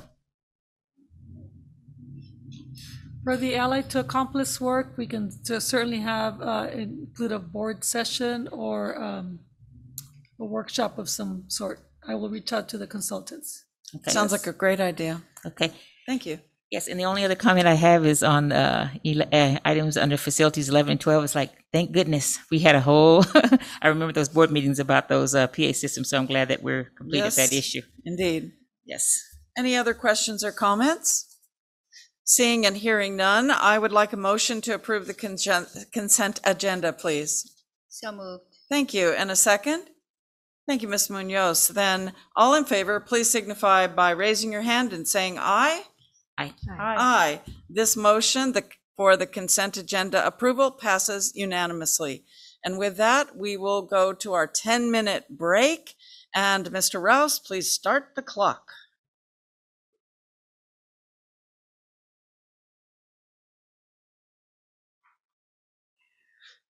I believe that takes us on to the action agenda for tonight. I think we have 8 or 9 items for our consideration. And the first one is an item on student discipline, which was discussed in closed session. So for this item, I'd like to have a motion to approve the Student Discipline Education Code 48918, case number 202021-01. So moved. Thank you, Ms. Sims Moten. And is there a second? Ms. Alvarez, thank you. All in favor, please signify by raising your hand and saying aye. Aye. Aye. The motion passes unanimously. We're on to action item number 2. I'm turning this over to Ms. Carey and Roundy Harder also for comments and review. All right, good evening. Take 2. I'm bringing to you tonight several requests for your approval of contracts that will put us in a solid and strong position to build on our efforts in terms of curriculum, instruction, and assessment as we head into the 21-22 school year. 2 of these contracts focus on assessment. And first, with Callahan Consulting, it is focused on math assessment.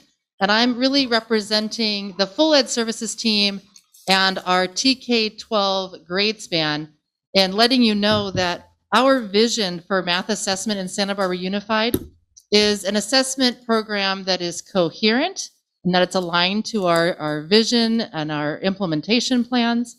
It is valid and focused and that it is standards aligned and it's actionable and that we use data from student work in order to drive improvements in our instructional practice.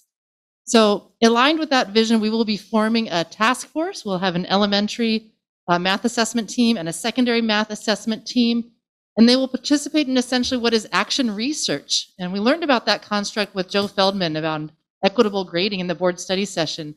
So using data from our own students' assessments, even this spring, we will conduct cycles of inquiry throughout next school year. And we'll do this in conjunction with Patrick Callahan, who's a recognized scholar and expert in this field. And particularly, I want to emphasize that the emphasis of his work and the emphasis of our math assessment program will be to construct mathematical knowledge through language and specifically writing. And that is something that will be a shared area of emphasis across the grade spans. So with that, I'll just turn it over to you for any questions about this contract. I just had one question. If you could be more specific about the pilot that's described happening in May, right now, with only a few days left in school. So our teachers are positioned to, within these final days of school, and these are secondary teachers I'm talking about now, and do remember that we do have end of course exams and other things that we use to measure students' learning over the course of a term. We have teachers identified at every grade level who are ready for the results of tonight's board action to administer assessments that then will constitute our district's baseline data and will be used during the week of June 7th at our Summer Certificated Institute with Patrick on that Thursday about assessment in order to begin to practice with and calibrate around student work and to set up that same cycle for next school year for both elementary and secondary. Sounds great to be able to use it in June. Any board comments?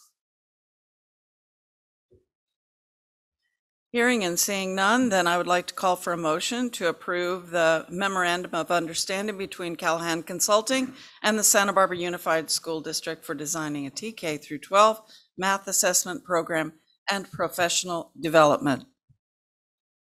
I move that we approve this item. Thank you, Ms. Alvarez, and a second by Ms. Sims Moten. So please, all in favor, say aye and signify by raising your hand. Aye. Aye. This motion passes unanimously. And we go on to number 3, which is approval of the classified management position and job description. I'll turn that over to Dr. Becchio. Thank you very much. Good evening, Board President Ford and board members. I bring this item to you. I did include some background information in my board report that you can consider in your decision here tonight. I also wanted to just make a few comments of some pertinent points that I think will be helpful for you. As you know, this type of position was of interest to the board prior to the pandemic. action on that did not materialize, and we're bringing this back before you tonight as one, it is a classified management position. We think that strategically that is going to set the district up for the best success in the area of environmental stewardship and looking at all the sustainability practices across the district and the operations within the district. To have that daily focus on the operations and how we can, most importantly, improve our practices in the area of environmental concerns and sustainability, but also look for cost savings as well across our operations. And then the final point I wanted to mention to you, and I did write it in the report, is that this board did express interest in the fact that we are a large employer in our county, and that this board had an interest in being a lead agency with respect to environmental issues and sustainability practices. So I wanted to leave that with you, and then turn this item over to you for any questions that you might have. Thank you. I don't have any questions. I have nothing but great delight that this is finally happening. Board members, are there any questions or comments? Ms. Capps, I'm not surprised. I know, I'll keep it brief. Don't worry. We thanks to the previous board prior to Ms. Alvarez joining us for passing this already twice before. And I just want to thank the Sustainability Committee and just remind the public and my colleagues on the board that this idea came from our Sustainability Committee, which is made up of teachers, students, community members, and parents. And this is not a new concept. Most districts, many districts, have a sustainability director. I talked to a few and I did research on others. Specifically, Oxnard Union has a sustainability director for the last 10 years. Miss Marianne LaRue, if anyone wants to talk with her, she's quite enthusiastic. She went to UCSB. She says she feels such gratification that not only is she helping our students by showing this example and helping the environment, but she's saving money to the tune of $435,000 a year times 10. So that's quite a bit of money in that one position. And she added that it feels good to be the one position that's not drawing from the budget, but actually adding to it tremendously. So cost really makes this a win from any perspective you look at it. And I just am excited and grateful to Dr. Maldonado and Dr. Becchio for bringing this forward again so that we can actually make it into a reality, and thanking the Sustainability Committee, many of whom might be listening and watching today, for their due diligence, and we're getting our meetings back on track. And again, it's about time, and I'm glad we're moving forward. Thank you. Thank you. Ms. Alvarez. Yes, a couple of questions. I think this is great. The sustainability, of course, is of importance and interest to, I believe, to all of us. So thank you for bringing this forward. I'm also very much interested in seeing how are we going to measure the savings.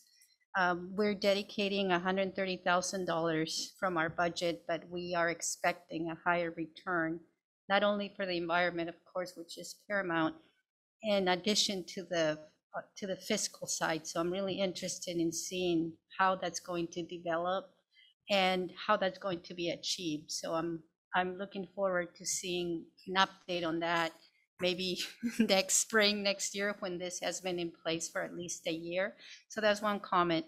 And then the other question is, will this person be going to the school sites and working with the students, working with the staff, and teaching them the importance of saving the environment and recycling? Because I've heard some school sites saying, we don't have a recycling program, we haven't done that. So this person will be, I'm assuming this person will be helping the school sites as well. Yeah, that's a great question. The majority of the work that gets accomplished in the district is at a school site, and this person will most certainly have a lot of work to do at the school sites. There are many places within the school sites where students may have an interest in this space, but may need some help coordinating and having an adult there that can help lead them. So I believe a lot of the work will be happening at the school sites. Thank you. Ms. Sims-Moton, please. Yes, so I was one of those board members that had concerns about it when we first voted it, and not against in terms of, being environmentally sustainable, but having it come back, look at this, I'm in full support of it with regards to where we're looking at. I appreciate the questions that Ms. Alvarez, raised with regards to how we're going to measure the savings, but I'm in full support of that because I really look at it, it's much more explainable this way in terms of what it's going to actually do, how our students are going to be involved in that. So I just wanted to acknowledge that. Thank you. And Ms. Munoz, please. Yes, I also want to voice my support of this. We had, and I appreciate Ms. Capps bringing it forward, which seems like a long time ago, and it was indeed. We have, the responsibility for the future, and I know that we had an evening here with students from different high schools, and one of the classes at San Marcos was focused on sustainability and had many great ideas that they presented. So I see that tying into, with this position.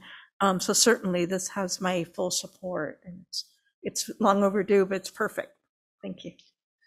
And I echo the support of my colleagues on the board. So please, now that we've heard from Dr. Becchio, we've had some discussion, some questions. May I have a motion to approve item number 3, classified management position and job description for operations and sustainability coordinator? So moved. Thank you, Ms. Capps. And a second? Thank you, Ms. Sims-Moton. All in favor, please signify by raising your hand and saying aye. Aye. Aye. This motion passes unanimously too. On to number 4. Ms. Chate will be telling us a little bit about the request for us to accept the public disclosure of 2020-21 collective bargaining agreement for Santa Barbara Teachers Association and the California School Employees Association per AB 1200.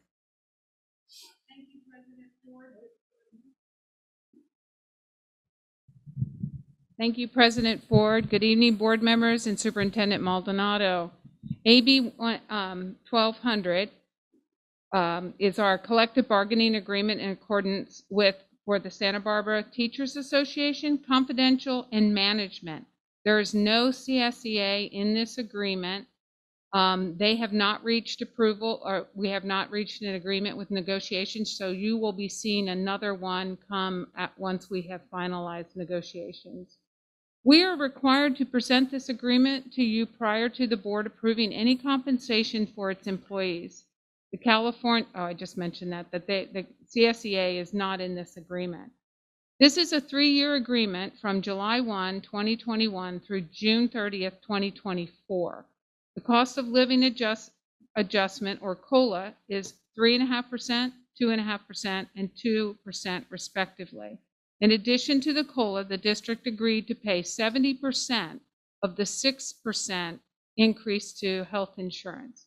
We've also agreed to give bilingual stipends for those who qualify for teachers, and increase the stipend for those teachers who teach combo classes. And with that, I'm happy to answer any questions regarding the AB 1200 collective bargaining agreement. Disclosure. Thank you. I don't believe we have public comments. So board members, do you have any questions or comments that haven't been addressed before? Just want to say thank you to Ms. Chate and Dr. Maldonado for answering all my questions. I had several questions that have been answered, so thank you very much. Sounds great. Then I would like to have a motion now to approve item number 4, the public disclosure of the collective bargaining agreements for the Santa Barbara Teachers Association per AB 1200. Thank you, Ms. Munoz. And a second, please. Ms. Capps, thank you. So all in favor, please signify by raising your hand and saying aye. Aye. Aye. Aye. This motion passes unanimously. On to number 5. This is actual approval of the tentative agreement between Santa Barbara's Unified School District and the Santa Barbara Teachers Association. Dr. Becchio. Thank you. And as you can imagine, I'm very excited to bring this item forward to you. Just a quick comment about the item. This board and our superintendent's vision to secure a 3-year, not only a 3-year contract, because that's what we really were doing this year in getting a successor agreement, but also to really step outside the norm and try to reach a three-year compensation deal, and the health and welfare compensation deal is very good for employees. And so I want to commend the board and our superintendent for having that vision. You'll see that in this document that it contains that the Santa Barbara Teachers Association did ratify this. And so with that, we can bring that forward to the board for your approval and put this into action. With that, I'll answer any questions you might have. Thank you, Dr. Vecchio.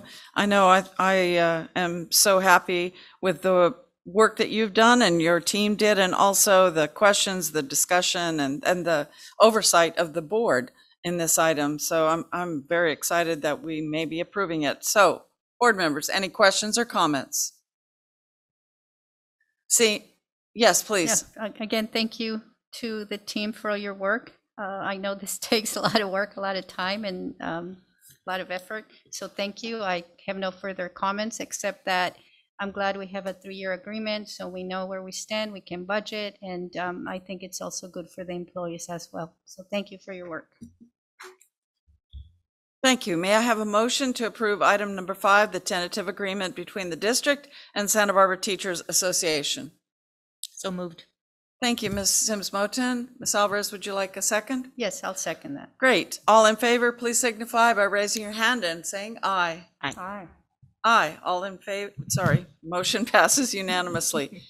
On to number 6. For item number 6, I will turn this also over to Dr. Vecchio for comments and review. Thank you very much. And as you are aware, we have 2 classifications of employees that are not represented by a bargaining unit. That is the confidential employees and our management employees, both classified and certificated. And so this agreement represents a Me Too compensation deal, where the compensation deal will be the same as what we've reached with SBTA. So it's before you for your approval for those 2 classifications. Excellent, thank you. Any board comments or questions on this? Me Too? If not, I wonder if I may have a motion to approve item number 6, the tentative agreement between the non-represented management and confidential employees and Santa Barbara Unified School District. Thank you, Ms. Munoz. And a second? Ms. Sims-Moten, great. All in favor, please signify by raising your hand and saying aye. Aye. The motion passes unanimously. And now, Ms. Ford, may I make a comment, please? I want to say thank you to all of us, the SB Unified employees, for all your work, for making the district the great place that it is, and for supporting the students, all of management, Ms. Dr. Maldonado, all of our teachers, our classified employees. Thank you very much for all that you do. Absolutely, thank you. On to number 7. For action item number 7, I'm turning this over to Ms. Jeté for comments and review on the Expanded Learning Opportunity Plan. Thank you. Good evening once again, board members. The district will receive $37.5 million in federal and state relief, and $9.7 million of that is dedicated to Expanded Learning Opportunity Grant. This grant is for the district to provide in-person instruction for learning loss for those students who most need it. The district is required to have board-approved expenditure plan by June 1st of 2021. This plan also includes additional staffing that Dr. Vecchio brought to you and the board for approve and was approved on May 11th. So we have staff here to answer any questions you have about the the ELO or the Expanded Learning Opportunity Grant expenditure plan. Say what? That thing. I think we know. We've had an opportunity to review it and also ask you questions up till now. I wonder if there are any additional questions or comments. Seeing none, I will ask for a motion to approve this item, please. The Santa Barbara Unified School District's Expanded Learning Opportunity Plan. A motion? Thank you, Ms. Munoz. A second, Ms. Alvarez. So all in favor, please signify by raising your hand and saying aye. Aye. This motion passes unanimously. I'll be turning over the next item, number 8, for the approval of the 3-year extension to Explore Learning proposal for virtual labs to Ms. Carey and Ms. Roundy Howder. Thank you, and good evening once again. Just me, and I'll be brief as I was last time. This one is a contract for something we call in the field gizmos, and I'll make 3 points about it. One is that this is a contract that really represents a bridge from the experiences and lessons of this pandemic year into the future. So we learned very quickly as we had remote instruction realities that it was difficult to replicate hands-on science learning.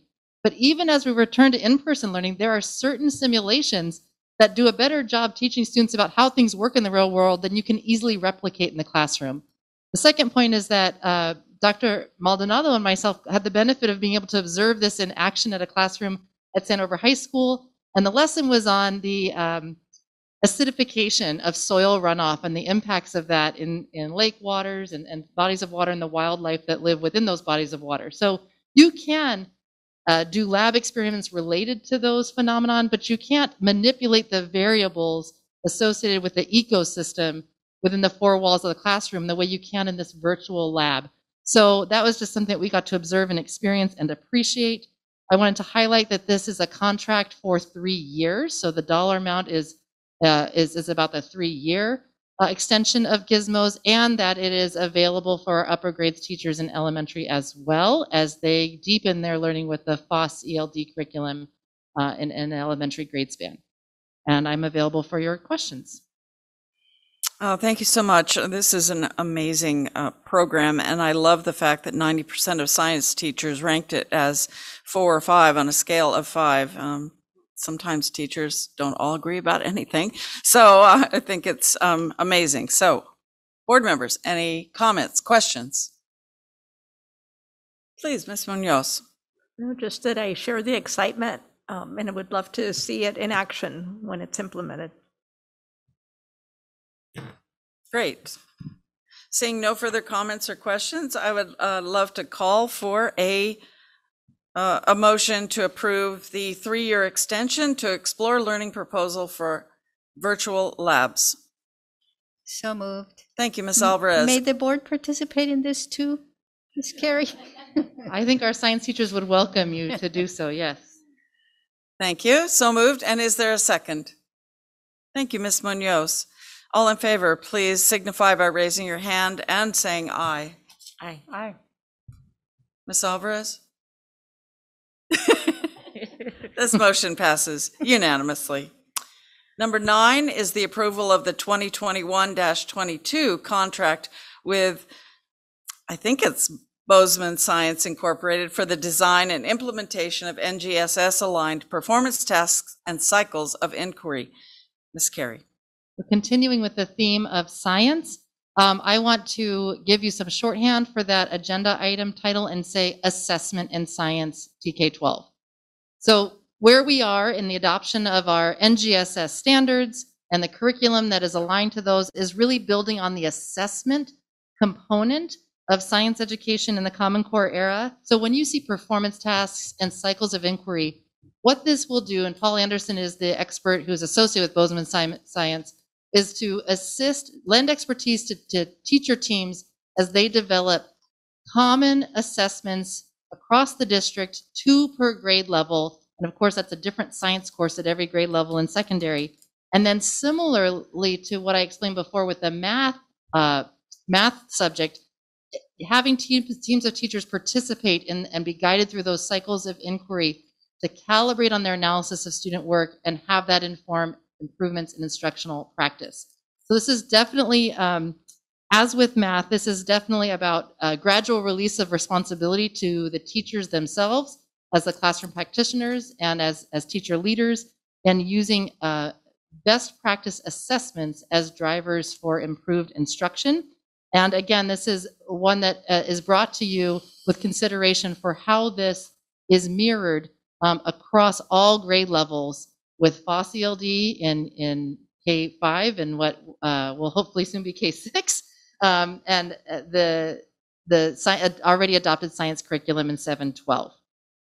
So with that, I would invite any questions you may have. Oh, thank you. I'll just say that I am so pleased to see that, of course, after all of the hard work that's gone into everything related to COVID-19, that now the focus is clearly on math and science and literacy, and that's really exciting. Board members, are there any questions?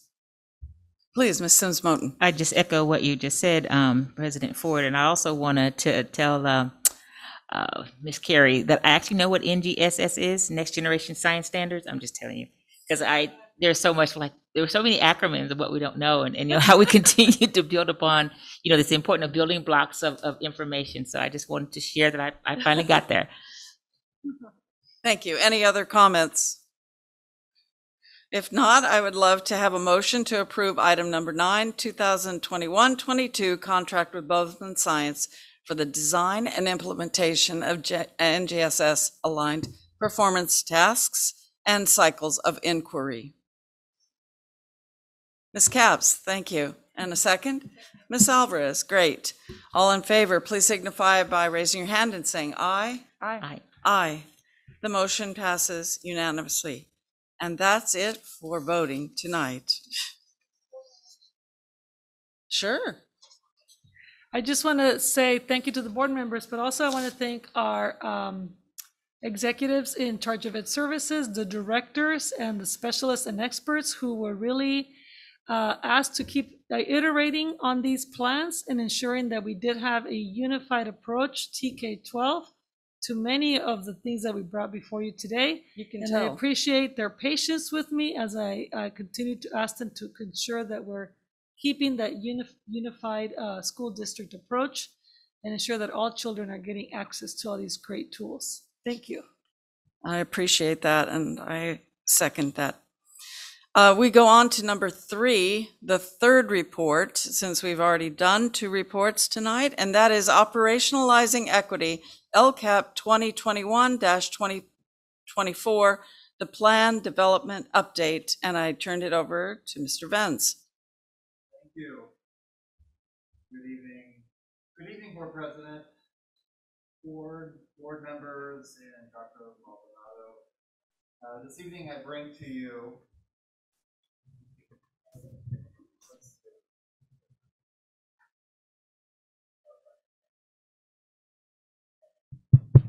Aha. Right. Today, or this evening, I bring to you the update regarding the development of, yes, another acronym, the LCAP, the Local Control Accountability Plan.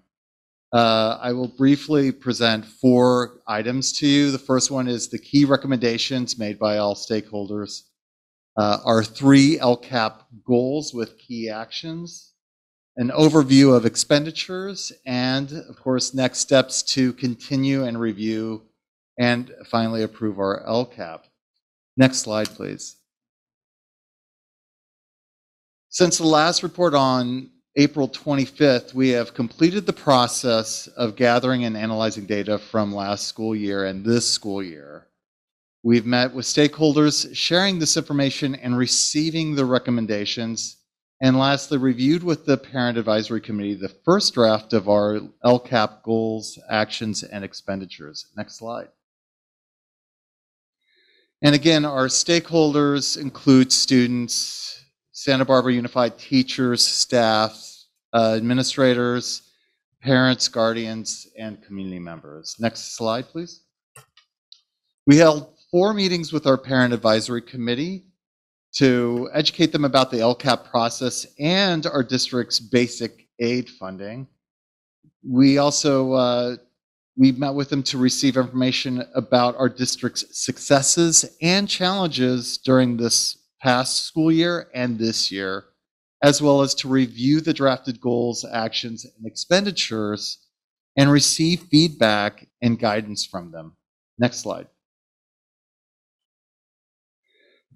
The one thing that was really clear that came from all stakeholders is that they really wanted to make sure that we focus our resources on those students who need it the most. That came from all the stakeholders in terms of students all the way out to the community.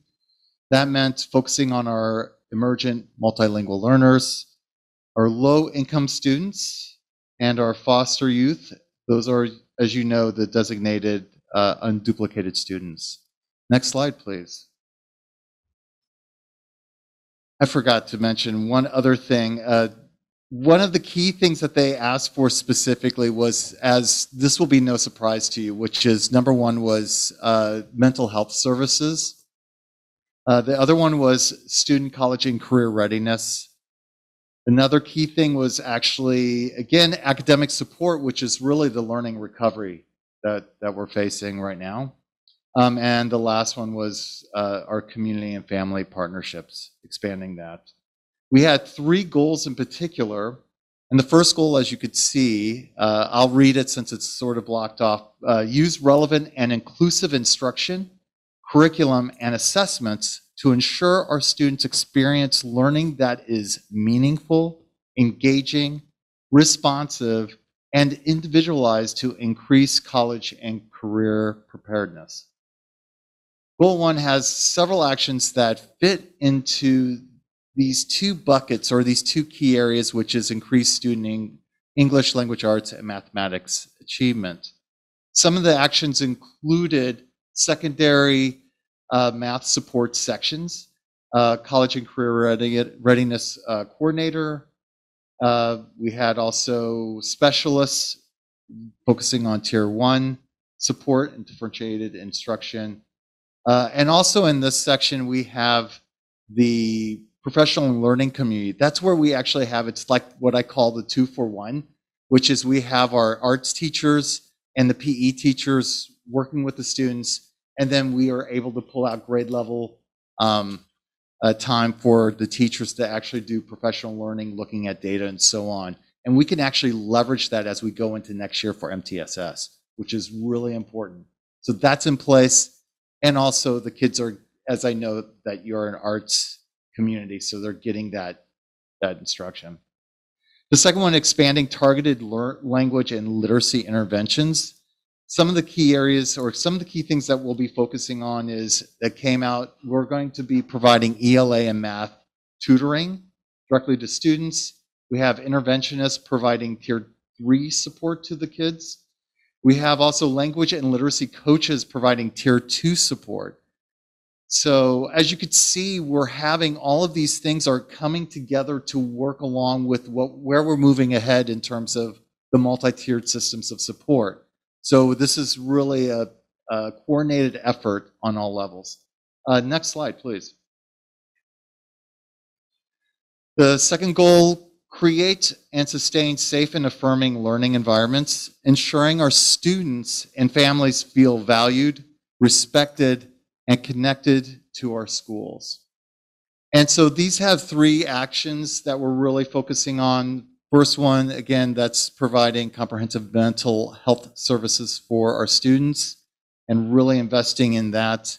The second one is, as you could see, the student learning and wellness. And that's just providing liaisons to provide parent education, and so parents could actually support their children with what they need in terms of learning, as well as physical and mental wellness, right? The last one is a collaborative support for students and families through translation and interpretation. That one was very important. That also came out in terms of where we got these strong recommendations from our ELAC councils, as well as DLAC, as well as our Spanish-speaking families, which is DLAC and ELAC representatives. And we also got that from our Santa Barbara Unified staff. Next slide, please. The third goal that we have is drive equitable student outcomes through culturally and linguistically sustaining organizational transformation, ensuring policies and practices increase high levels of success for every student, regardless of their economic circumstance, culture, race, ethnicity, or language. And as you could hear from people who have been mentioning this tonight, how this is also a very important goal within our LCAP, as coming from some of our speakers. 2 things that we're focusing on particular is really our strong AVID and PEAK programs. AVID is happening during the school day, but the peak is the true wraparound. Again, very similar to the MTS model, which is it's not just focusing on academics. This one right here, we're still deciding whether to keep it in goal 3 or put it into goal 1. So that's just one of the conversations that is still occurring with this.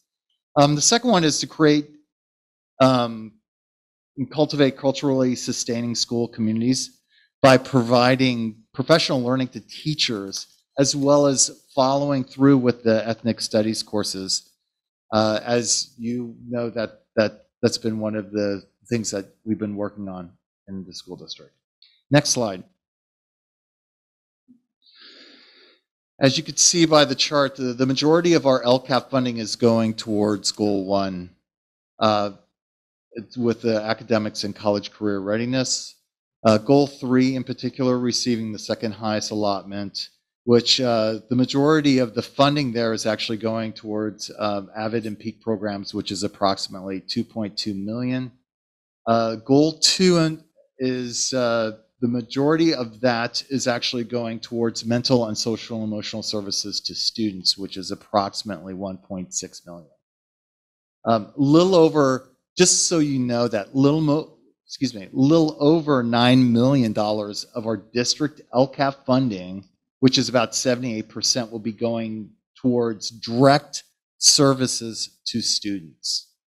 Okay, so just so that you know that this is direct services to students who will be receiving these services.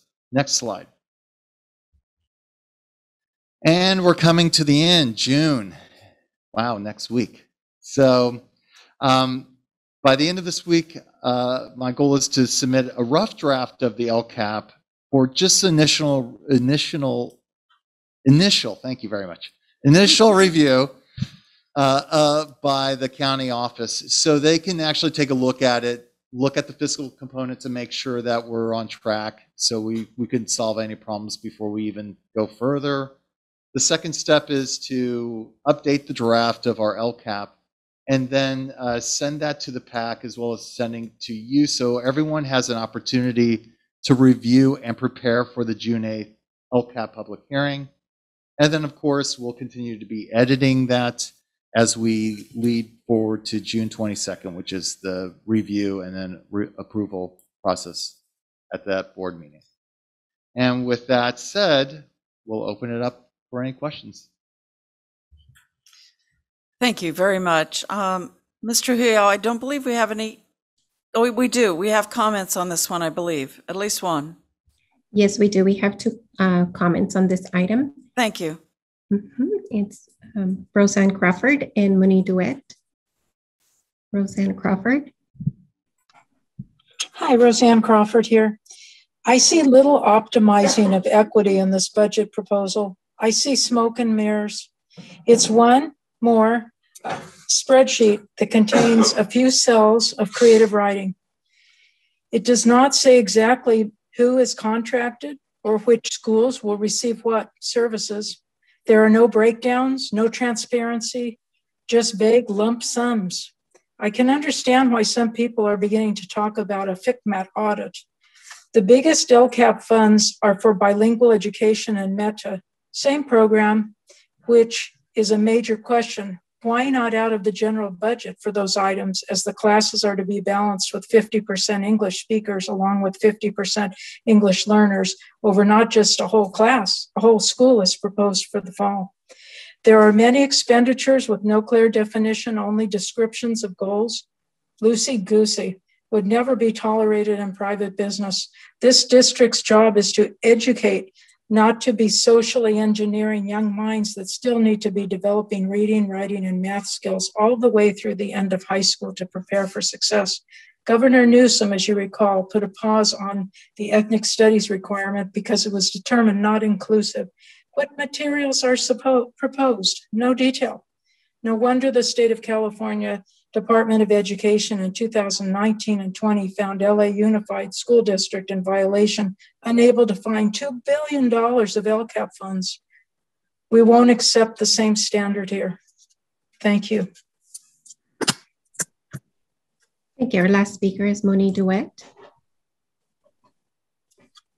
Thanks again, Sandra and board. I appreciate you staying and hearing, because my experience, sadly, on the LCAP Parent Advisory Board was that I really didn't get to meaningfully engage. And as it was reported back to you, I have to honestly say, we were allowed to speak for a minute, but we weren't really allowed to even make up our own goals. The goals were presented in a very general way. And my concern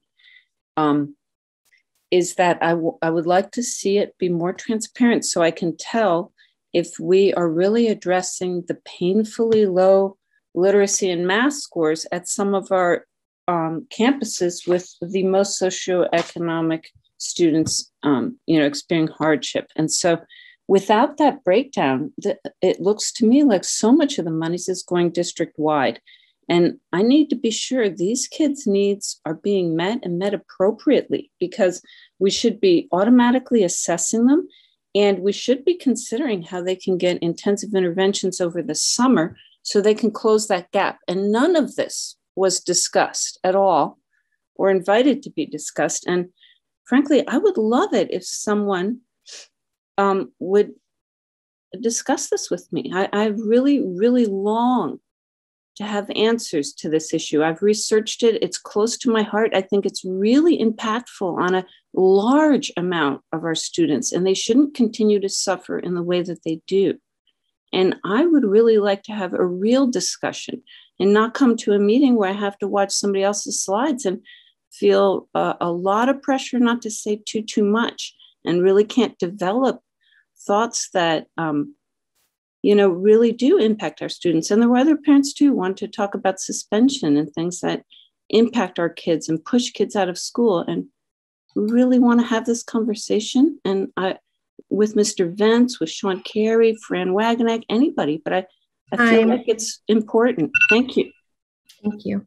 And that concludes public comment. Thank you, Ms. Trujillo. Mr. Vance, I know that you're new here, but you certainly are probably aware now that there have been some concerns about the amount or the validity or the depth of parent community feedback and input. And I'd just like to share that that happens everywhere. And so one thing that I was able to do where I came from before was I actually, in the final draft of the plan, I highlighted the strategies and implementations that were a direct result of the community feedback. And I'd like to suggest that you consider something like that so that we could really point to the fact that this came from the community and this is in the plan. It's a great idea. Thanks. Thank you. Okay, cool. And I have no other comments other than goal number 3, as valid as it and important as it sounds, it's very hard for a community member to unpack what that really means. And if there's any way that you can turn it into more, accessible language, that would be great. I totally understand. And we've been having this conversation, and actually that's the last goal that needed to be edited to the point where it's attainable by everybody. So everybody can hear it and understand it. Thank you. Away. Yeah. So, great. Thank you so much. Members of the board, are there any comments or questions? Thank you, Ms. Sims-Moten. Yes, thank you. And I concur with your comments, as though can we make it plain, so that we can be clear. But on goal 3, can you just talk about when we say implement AVID and PEAK programs, aren't they already implemented, or what are we doing here? Integrating or? So I'm not 100% sure, but I do believe that this is the conversation about expansion of PEAK programs. Yes. Okay.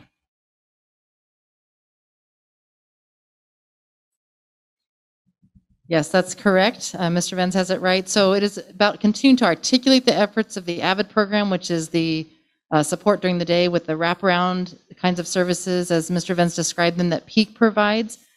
So that those are really articulating well. So continue to strengthen that relationship, but principally to expand our PEAK learning centers and to expand the number of contracted tutors and mentors that we have working with our AVID and PEAK students, so that we can serve more of them and deepen the services they receive. I'd like to add to that we know that the PEAK program was started through the generous donations of philanthropy in this community. It has been in place close to 10 years now with proven results. And so it is important for this district to recognize, thank our funders for that support, but looking at proven results with practices that we can now make part of the regular program, which means including taking on the expenses that have been historically generated through funding support outside the district. And that's another part of why I think it's so important that we recognize these and not just have it for certain groups of students, but really in expanding the pool of students that will participate in these programs. Thank you. Yeah, that's exactly where I was going. I mean, having, come here and looked at the PEAK now 4 years ago, and certainly understand the support from the community funder who has done this over the years, and it is a successful program, but it was limited. And so to see it now as part of our equity-driven work is I'm delighted to see that. So that's what I was hoping that's what it was, but I wasn't sure. Okay. Thank you. Ms. Munoz. Yes, I also just had a question about ethnic studies, if that would fall under goal 3 for the LCAP. Wasn't sure.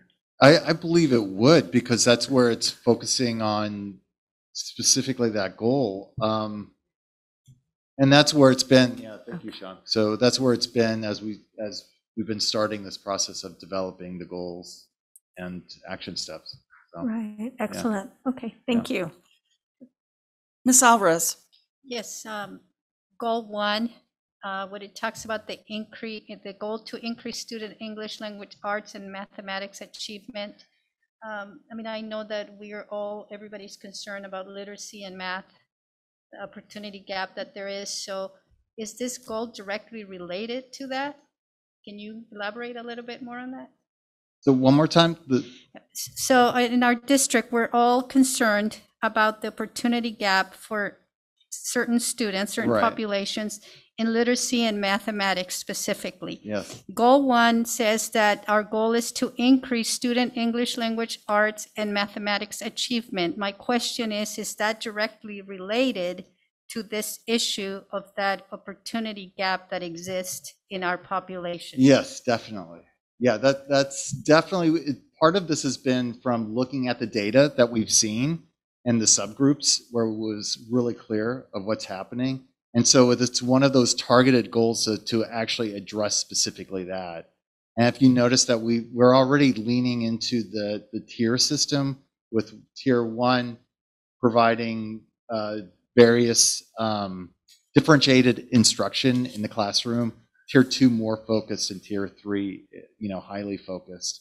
But yes, the tier 2 and 3 is really focusing on that as we move forward. So. And this targeted tutoring that you mentioned, it will be at different sites, for example, McKinley, Cleveland, Franklin. It will be targeting every student that needs that support. Is that correct? That's the goal, yeah. Or that's one of the actions. That's one of the actions for the LCAP. Correct. Great, thank you. Yeah. Great. Any other comments or questions? You didn't ask for our opinions specifically, but I think that PEAK and AVID could definitely go under goal number 1. And I think that it makes them stronger to do that. Seeing none, thank you so much for your report. And we'll move on to item number 4. And that's the report on the early learning plan with First 5 Santa Barbara County. Yay. I know there's folks that are coming on.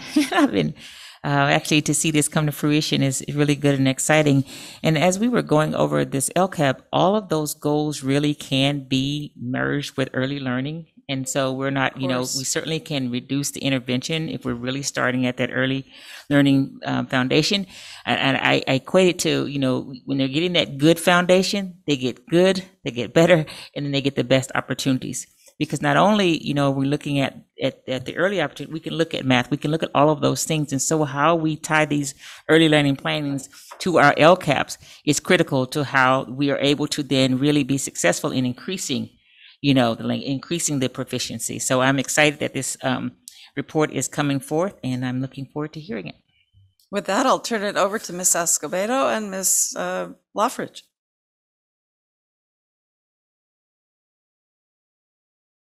Okay, there we are.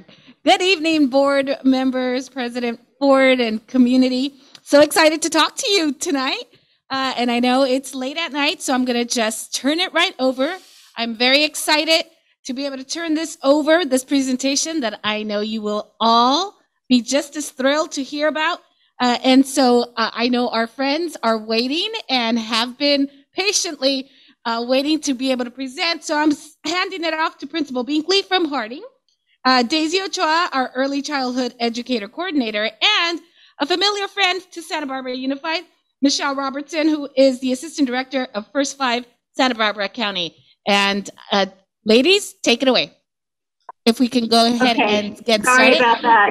So we've been waiting hours to get in, and then technical difficulties right at the end. So good evening, everybody, board members, Superintendent Maldonado, staff, and the public. My name is Michelle Robertson, and I am the Assistant Director of First Five Santa Barbara County, which is also known as the Children and Families Commission.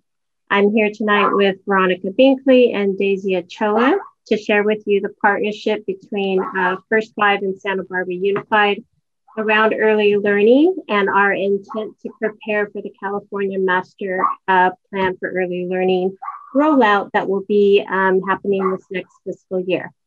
For those of you who are not familiar with First Five, we are funded by dollars collected through Proposition 10, which is a tax on tobacco products and was established in 1999. Our strategic intent is, as stewards of these dollars, is that by 2030, 70% of children entering kindergarten in Santa Barbara County will be ready to thrive. We measure this outcome through strategic evaluation with UC Santa Barbara, and our work lies in the window of opportunity of birth through kindergarten. Next slide. Our local commission has worked over the last 18 months to design and approve a new strategic plan that dramatically changes our funding strategies. As First Five revenues continue to decline, we have evolved into working with systems that serve children and families as what we are calling anchor organizations. This includes the three systems of the family home, the medical home, and the schools. So we are working with Santa Barbara Unified because we are interested in what you do as a system rather than funding any particular program. Next slide.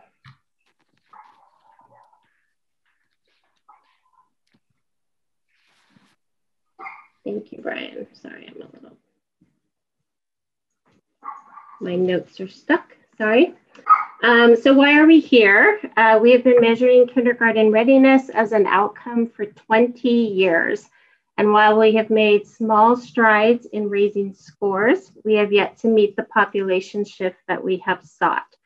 Currently, less than 40% of our children are entering school ready to access kindergarten curriculum across our county. We consider this a social justice issue that needs to be addressed. Next slide. We also have 20 years of evidence that correlates these scores to third grade proficiency. You talk a lot about language, English language arts and math, and addressing this in early childhood is the most economical approach. Through our longitudinal work with UCSB in several districts, including this one, we have reliable and valid data that children who meet school readiness indicators continue to do well in their early academic years. Those who enter behind tend to stay behind, and therefore the only way to address the achievement gap is to concentrate on the readiness gap. Next slide. This is not a new problem. We have 50 years of research around brain development that tells us that the opportunities that a child is given from birth through age 5 lays the foundation for pre-reading and pre-math skills. They are essential for school success. The biggest gains in early intervention are seen with our struggling subgroups, such as socioeconomically disadvantaged, special needs, and multilingual learners. I wonder if we could stop for a moment, Michelle. I'm sorry, but it's very, very hard for us to hear. We're not sure where the dog is coming from, but the dog is overriding your comments. Yes, I sincerely apologize for that. Oh, no problem. Do you mind? Do you mind starting that slide again, please? Yes, this is not a new problem. We have 50 years of research around brain development that tells us that the opportunities that a child is given from birth through age 5 lays the foundation for pre-reading and pre-math skills that are essential for success in school. The biggest gains in early intervention are seen with our struggling subgroups, such as socioeconomically disadvantaged, special needs, and multilingual learners. It is more economical to invest in early childhood than to pay for intervention or special education services later. Next slide. I know that my colleague, Daisy Ochoa, is going to speak with you about the master plan in more detail and what it means for the district. Next slide. But I would like to say that this is a really exciting time in California as the governor and the president and the White House are proposing to invest billions of dollars in the youngest children. Next slide. This includes expansion of transitional kindergarten to all our 4-year-olds and setting the stage for best practices in the classroom that allow for our children to get the experience they need. Next slide.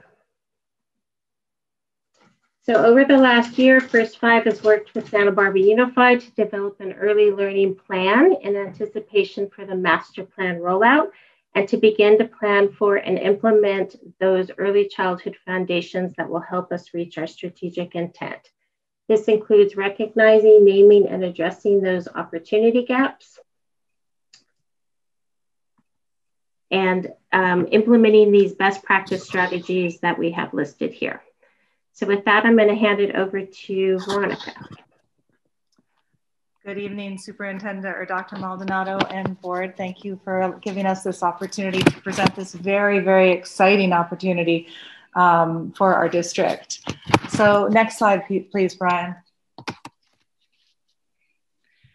In order for us to help our children achieve their highest potential, we need to unleash the full power of our community and full power of all of our school, not just what's in the classroom.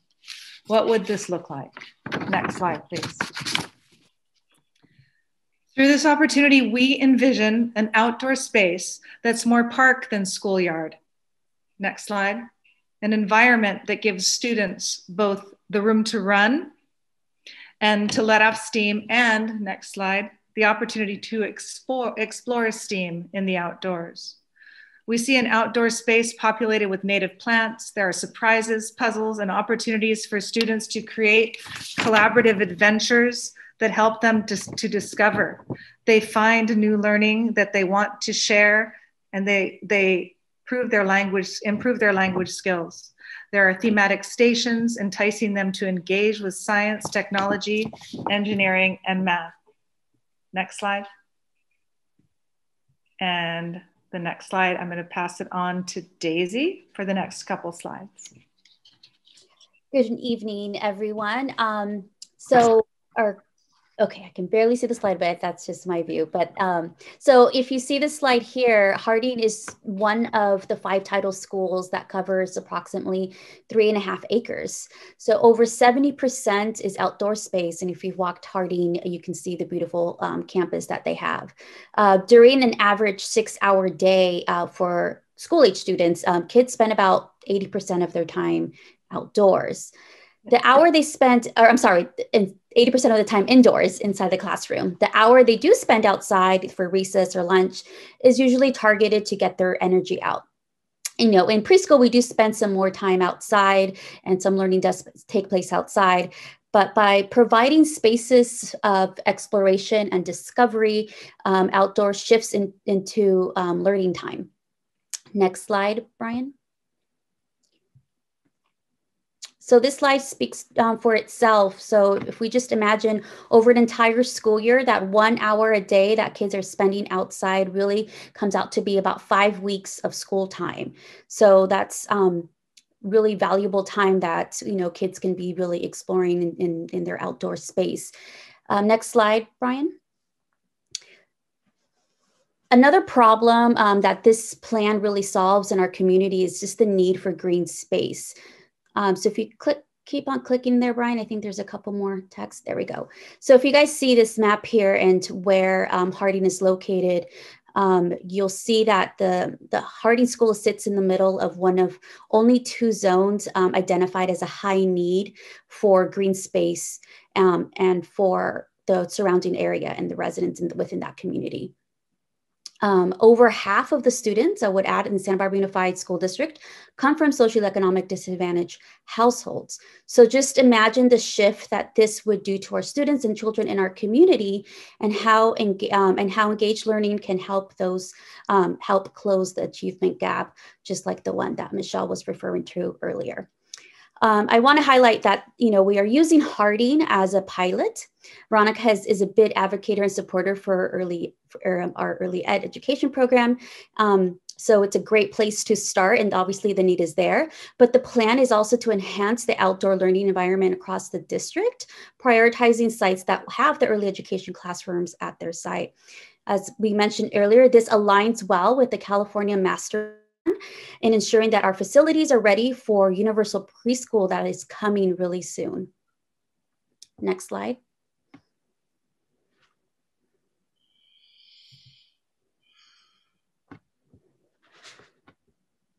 Back to me. Oh, okay.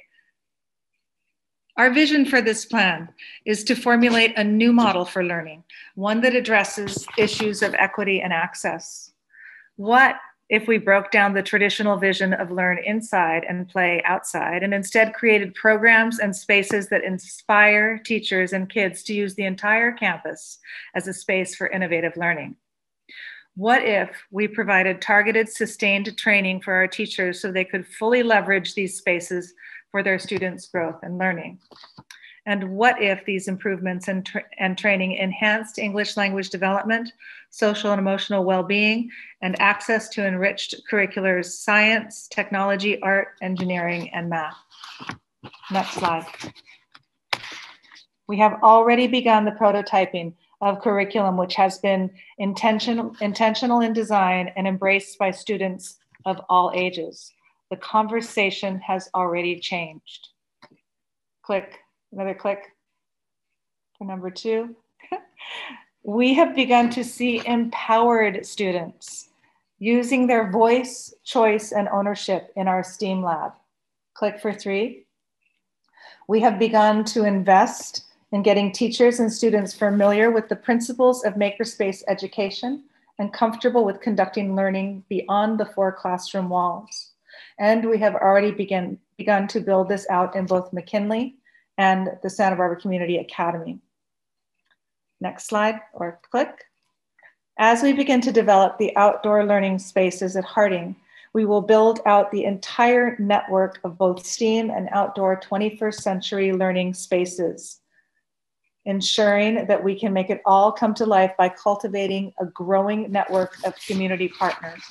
Next slide. We are confident that this comprehensive program will nourish and grow in Santa Barbara Unified right alongside our young students. And I would like to just really quickly add on and comment that about this project as it relates to MTSS, which Steve Venz so eloquently pointed to in the last presentation. We have already seen an impact in student engagement through the opportunities provided to date in our STEAM lab. We see authentic use of academic language. We see students designing and discovering and wanting to share the things that they're proud of, and they're building their student agency and self-esteem. So in a nutshell, our STEAM program has augmented already language acquisition and is building social and emotional wellness in Tier 1. Next slide, back to Michelle. All right, let's see if I can get through this without the dogs going crazy again. So just to wrap up, First Five is excited to invest early in this plan, and we anticipate state, federal, and local dollars to help us fully fund this strategy. As partners, We are seeking a commitment from Santa Barbara Unified to embrace the premise that without strengthening the early foundations of learning, our students will continue to struggle through a system that has them compete based on circumstances they had no control over. As an equity value, let us look at prevention and early intervention as a means of support by giving our youngest students opportunities to thrive. Next slide. So we're going to leave you with this quote, and we are here as a team to answer any questions that you might have.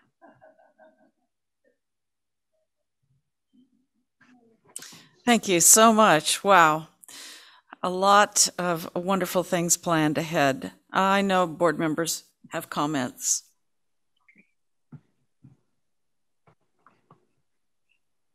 I think they do. Please, Ms. Munoz. Yes, thank you for an excellent presentation.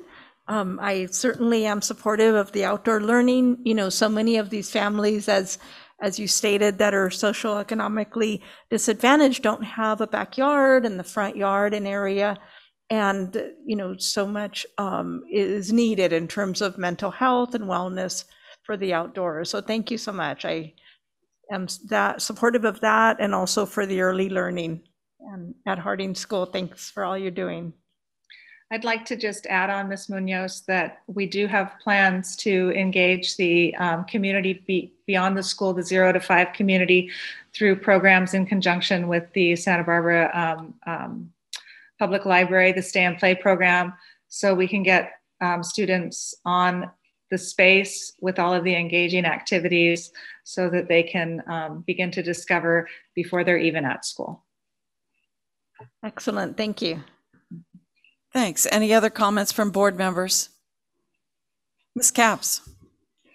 Yeah, just to echo, I do think this, for little kids especially, to be outdoors and to utilize the space. I appreciated seeing the juxtaposition of Harding and the need for green space around it. So, so thanks for the attention to that in our community. I really appreciate it. Please, Ms. Alvarez. Yes, thank you for that excellent presentation. I was deeply focused on everything you were saying and visualizing the program. And as you say, the STEAM component helps in language acquisition. So I'm very grateful that you're doing this work. And I'm hoping that there'll be many, many families that will benefit from this program. I look forward to hearing updates. Thank you. Terrific. And Ms. Sims-Moten. Yes, thank you. I know it's late, but I need some more excitement about early care and education because this is the absolute start that will start to change this district. When they enter into this district, they'll be stronger to hear. We'll see much stronger third grade results that we're looking for, and where we will reduce and mitigate intervention dollars. When the front, we'll be able to use those dollars to build incredible facilities and to meet the trends. And so this is important. Now continue to move forward on this. And of course, this is a pilot, and we certainly want to be able to spread this throughout the district. And we want early learning to be a part of every conversation that we had, because the best start certainly ends up with a better ending with regards to that. So I just want to appreciate the opportunity that it was here to talk about this. We'll have more reports about this and continue to have the voice of our youngest folks, and even from birth to 5, even looking at prenatal, because they're ready to go. Everybody's and supporting parents as a first teacher and strengthening them into what they know. Because when we do this 0 to 5, it changes the trajectory of a community. It makes it stronger. So thank you. Great. I couldn't have said it better, but I did want to say almost the same thing, that this is a brilliant and exciting plan, especially because not only of for the immediate effects it will have, but for the children and the families, but also it will reverberate right into the future, not only with increased learning and literacy and mathematics, but also increasing outdoor learning, environmental awareness and appreciation, sustainability, all the things. And what happens when you change what happens in early learning is that it changes later learning. And students say, hey, I haven't been outside much today. Shouldn't I be going outside? And shouldn't we be doing this? And shouldn't we be incorporating more play? It will change schools, as Ms. Sims Moten said, and it will change education. So I'm very excited. Thank you again for the report. And that takes us on to our last report, which is the report on illustrative math K-5 pilot. And I'll turn that over to Ms. Escobedo. Ms. Loffridge.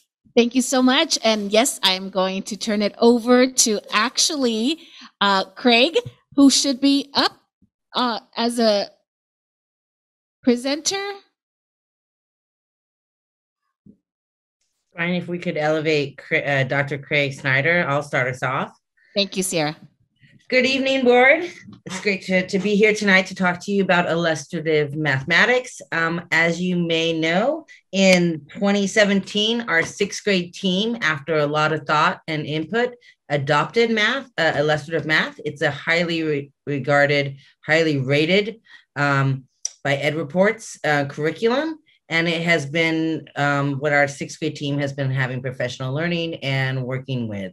In 2019, Illustrative Math approached us and we brought it to this board for approval to engage in an IM Illustrative Math Alpha pilot. We started that in the 2019-2020 school year, and we were able to be on the ground floor of the design of the curriculum, meaning our teachers were able to give input on things that were needed to support emergent multilingual students, on the practice problems, on the strategies, and how to create more oral language. As such, they incorporated our feedback and came back with another version for IM Beta. This board approved that pilot as well. And we have now taken it to our instructional council and to those piloting teachers, and are here tonight to talk to you about a pathway for adoption and a public viewing and 30-day input opportunity. So I'm going to turn it over to Dr. Craig Snyder, who will go through this, why we need IM math with mathematical precision, and we'll be here to answer any questions. Go ahead, Craig. Great, thank you. Thank you, board members. Thank you, Dr. Maldonado. Brian, you can go to the next slide. I'm definitely excited to talk to you about why IM math for our K-5 students and teachers. The main reason is that illustrative math vision is the same vision that we have for elementary math. They're in alignment, and part of that vision is through having building a strong foundation in skills and understandings and practices that our elementary students need to be successful in secondary education, but more importantly for life beyond high school, college, and career. Illustrative math and Santa Barbara Unified have a shared value in engaging students in problem-based, language-rich learning, and through collaborative conversations with peers and with teachers. They have a shared vision of developing mathematical fluency, and that is making mathematical computations flexibly, with accuracy and with efficiency. And those fluency is developed throughout all of the lessons, centers, routines, and practice problems of our illustrative math materials that we have been piloting, rather than taught as an isolated separate skill. And then illustrative math and Santa Barbara Unified share a vision of developing and using students' mathematical language. It promotes mathematical sense making and it optimizes output verbally, visually, and most importantly in writing. And as Sierra already described, we have had this ongoing partnership with illustrative math for 4+ years or so. And it did start with our 6th grade cohort in 2017 with adopted materials that were originally just middle school materials, 6th, 7th, and 8th grade. And then as Santa Barbara Unified was selected by Illustrative Math to be a partner in designing the K through 5 materials in 2019, we were one of 8 districts nationwide to partner with Illustrative Math. And that's because Illustrative Math saw Santa Barbara Unified as an influencer and as a pioneer in developing math curriculum as a partnership with these authors. And so what I want you to know is that Santa Barbara elementary teacher voices are directly in these K-5 materials that have now gone through an alpha and a beta partnership, and now finally are available as a version 1 public release. And so here you can see on the next slide there, Brian, how Illustrative Math has some additional common alignment with our school district, and that is around access and equity in mathematics education. And so in the materials, there are built-in supports for our emergent multilingual students through the mathematical language routines. These are routines that were co-developed by Illustrative Math and Stanford University's Understanding Language and Scale organizations. These are embedded in every single lesson, and they support the specific lesson activities so that teachers can support the language demands of those math lessons. And teachers receive professional learning from illustrative mathematics facilitators on how to learn and practice these routines. There are also family supports built in for every unit of every grade level. And those supports are important because they allow families at home to support the mathematics learning that students are doing in school. Additionally, new in version 1 will be a Spanish translation of all student and family facing materials. And that will be something that will be welcomed in for lots of communities, especially our dual language sites. Brian, go ahead, next slide. A second alignment between Illustrative Math and Santa Barbara Unified is a value for monitoring and guiding student progress. And that's through this close tie between curriculum instruction and assessment. And so the Illustrative Math assessments that are embedded in these materials are, of course, aligned to California math standards. They are also aligned to the assessment measures, including CASP item types, and especially the language-rich performance tasks of Smarter Balanced. These, as you heard earlier in our TK-12 math assessment system proposal, these Illustrative Math K-5 materials are ripe for use as part of that assessment task force for elementary mathematics. There's also built-in diagnostic, formative, and summative assessments that support teachers to support students to finish unfinished learning. Earlier, there was discussion of opportunity gap and tier 2 supports. Those are built into these Illustrative Math K-5 materials. And then finally, there are also exploration problems, ways to extend grade level aligned activities for further depth so that students who are ready for more mathematically curious students can go deeper into grade level mathematics. Next slide. A third value that is shared between our two partnering organizations is in the inclusivity in math education. The Illustrative Math organization is committed to this, like Santa Barbara Unified. The collaborative learning opportunities, the instructional routines that invite students to bring their whole selves into math class is important. The problem-solving contexts that positively reflect ethnically diverse cultures, linguistic cultures, and the supports for implementing culturally relevant responsive pedagogy are built into the program. And in fact, many of these have been added in the beta materials during this past school year. which shows the responsiveness and the dynamic nature of the Illustrative Math organization to respond to the need when feedback is given. Go ahead and go to the next slide, please. These last few slides are giving you a picture of our K-5 teachers, both words as well as some quantitative information from a survey that we provided for our current year beta participants to tell us about their recommendations for the Illustrative Math K-5 math program. And so I want to highlight on this first slide where you see sort of these virtual Post-it notes, the first upper left corner, and I got to get a closer look at it myself. I want to just read that quote out loud. IM provides many entry points for all types of students. It allows for collaboration and deeper thinking of mathematical concepts. So that was one of the rationales for a recommendation for the K-5 program from one of our beta teachers. If you go to the next slide, Brian, you'll see another set of Santa Barbara Unified Teacher Voices. And again, I want to highlight the first slide, the first Post-it, where it says, teaches kindergarten and first grade students how to think and communicate their mathematical reasoning.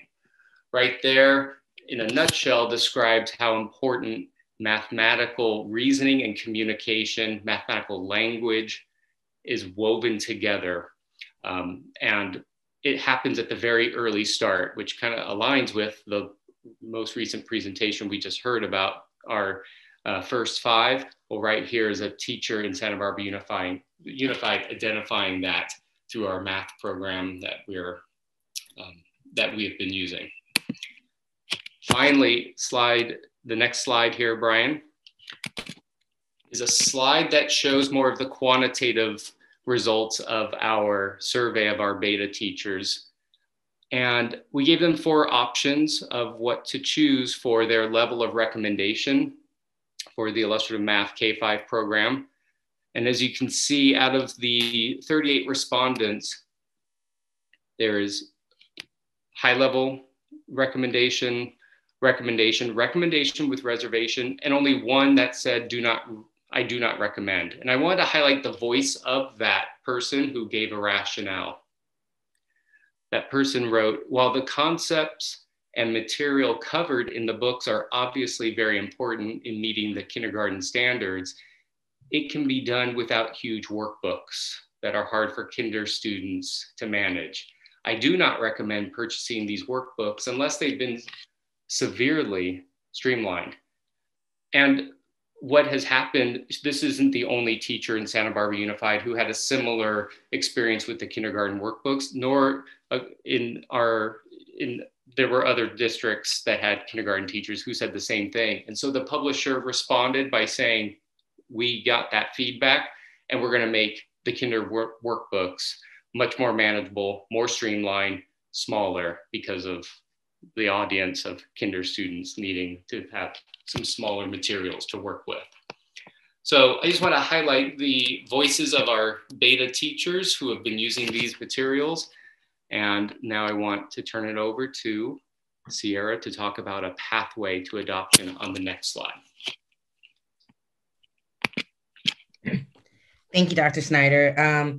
Yeah, not only are we here to make this report on our pathway to adoption, but really to create an opportunity for coherence in our mathematics curriculum for kinder through 6th grade. We would be able to have one cohesive curriculum that really does engage the whole child with games and language routines and collaborative learning opportunities that really bring forward conceptual thinking, mathematic habits of mind, as well as robust language and collaboration opportunities. So what we are here to do tonight is to announce that we have a 30-day window open for public to view the curriculum. The curriculum is available online, and there is a link in the flyers. We will be hosting 3 sessions for the general public on June 2nd, June 9th and June 17th from 4 to 5. Craig and myself will be there, and we will be able to answer any questions you may have about the curriculum, including, content and progressions, etc. We also want to hear from our teachers because voice is important. Not only is their voice reflected in the changes from the alpha pilot to the beta, and that one example of real-time publisher change that Craig cited at the end, but we also want to hear from them in general. And as such, we will be hosting a Thursday, May 27th, this week at 3:15 voluntary session, as well as Tuesday, June 1st at 3:15 in a webinar format. And all of those links were mailed out to teachers, inviting them to come. It is our intention, and we do believe that the quality of the program and the 30-day window will result in bringing forward the recommendation of the Instructional Council, the recommendation of the piloting illustrative math teachers, and our Ed Services recommendation to formally adopt on June 22nd, K-5, so that will be K through 6 coherent in mathematics, and then we can roll up our sleeves and get to the math work that we need to do, including the contract with Callahan that you approved earlier today. So that concludes our presentation on the pathway to adoption for illustrative mathematics, and Dr. Snyder and I will be happy to answer any questions you may have. Board members, are there any questions or comments? Ms. Sims-Moton. Yes, thank you for this report. I'm as excited about this as I am for the early care. Just so you know, I'm not, bias only. But on the slide about supporting the EMLS families in dual language, I really appreciate family support for every unit. Can you talk a little bit about what that family support looks like? Yes, it is in the form of, it's actually in two various forms. One is digitally, where the publisher has a family materials page, and the link that is in the flyer for parents and for the public, anyone can click on that, and it goes to the publisher's page that will have teacher materials and family materials.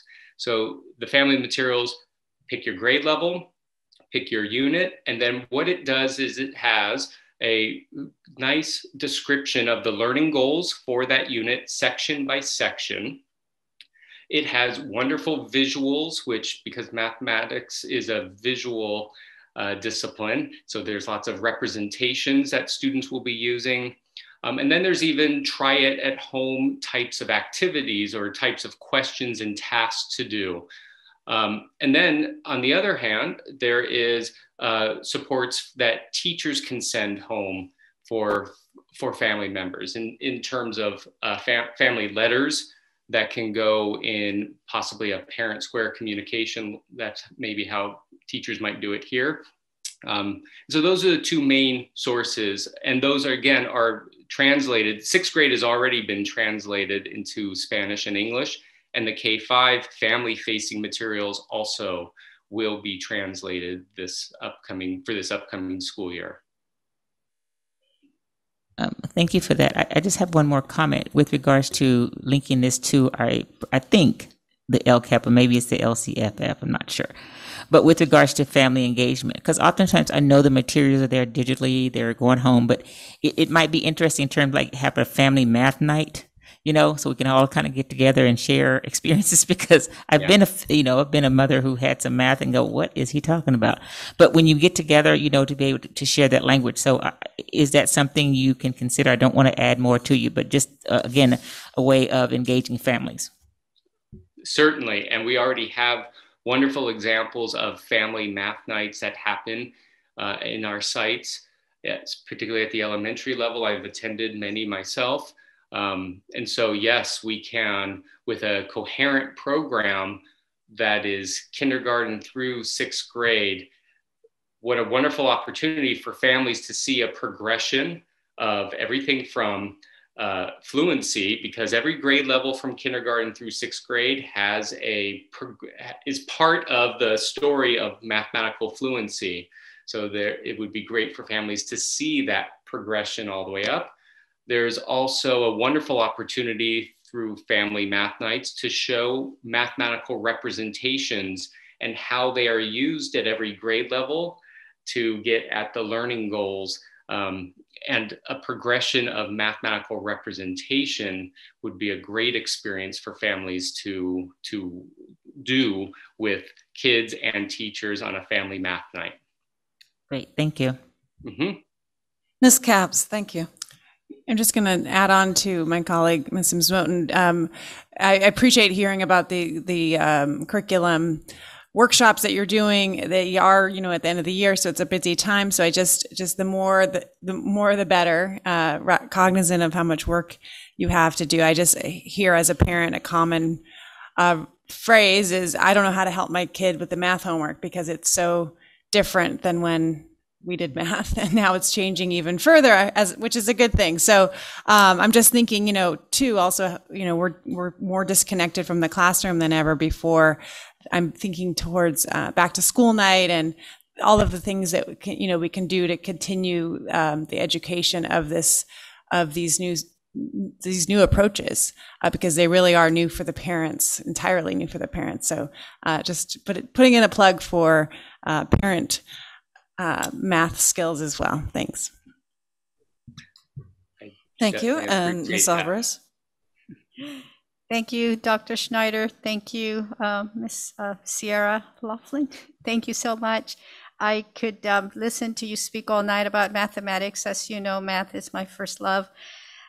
In this parent nights, are they also held in Spanish? I know that I'm very thrilled to see this support for EML families and dual language.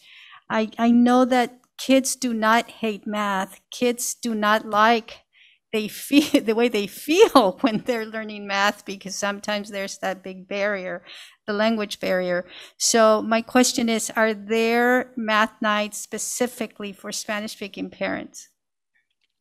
So in regards to the public viewing, all of those webinars where we are showing the parents the curriculum will have a simultaneous interpretation. And that really is an opportunity for the community and the public to view the curriculum that we are proposing to bring forward on the 22nd. In terms of math nights on campus, yes, I believe that our language access unit and our principal leadership are committed to ensuring equal access and language supports, however appropriate. And having been an elementary principal, I can tell you that Family Math Night is one of the best things ever, to just see them playing games and talking about math and talking about their thinking about math. It is super engaging, and we definitely will take your recommendations and bring that about.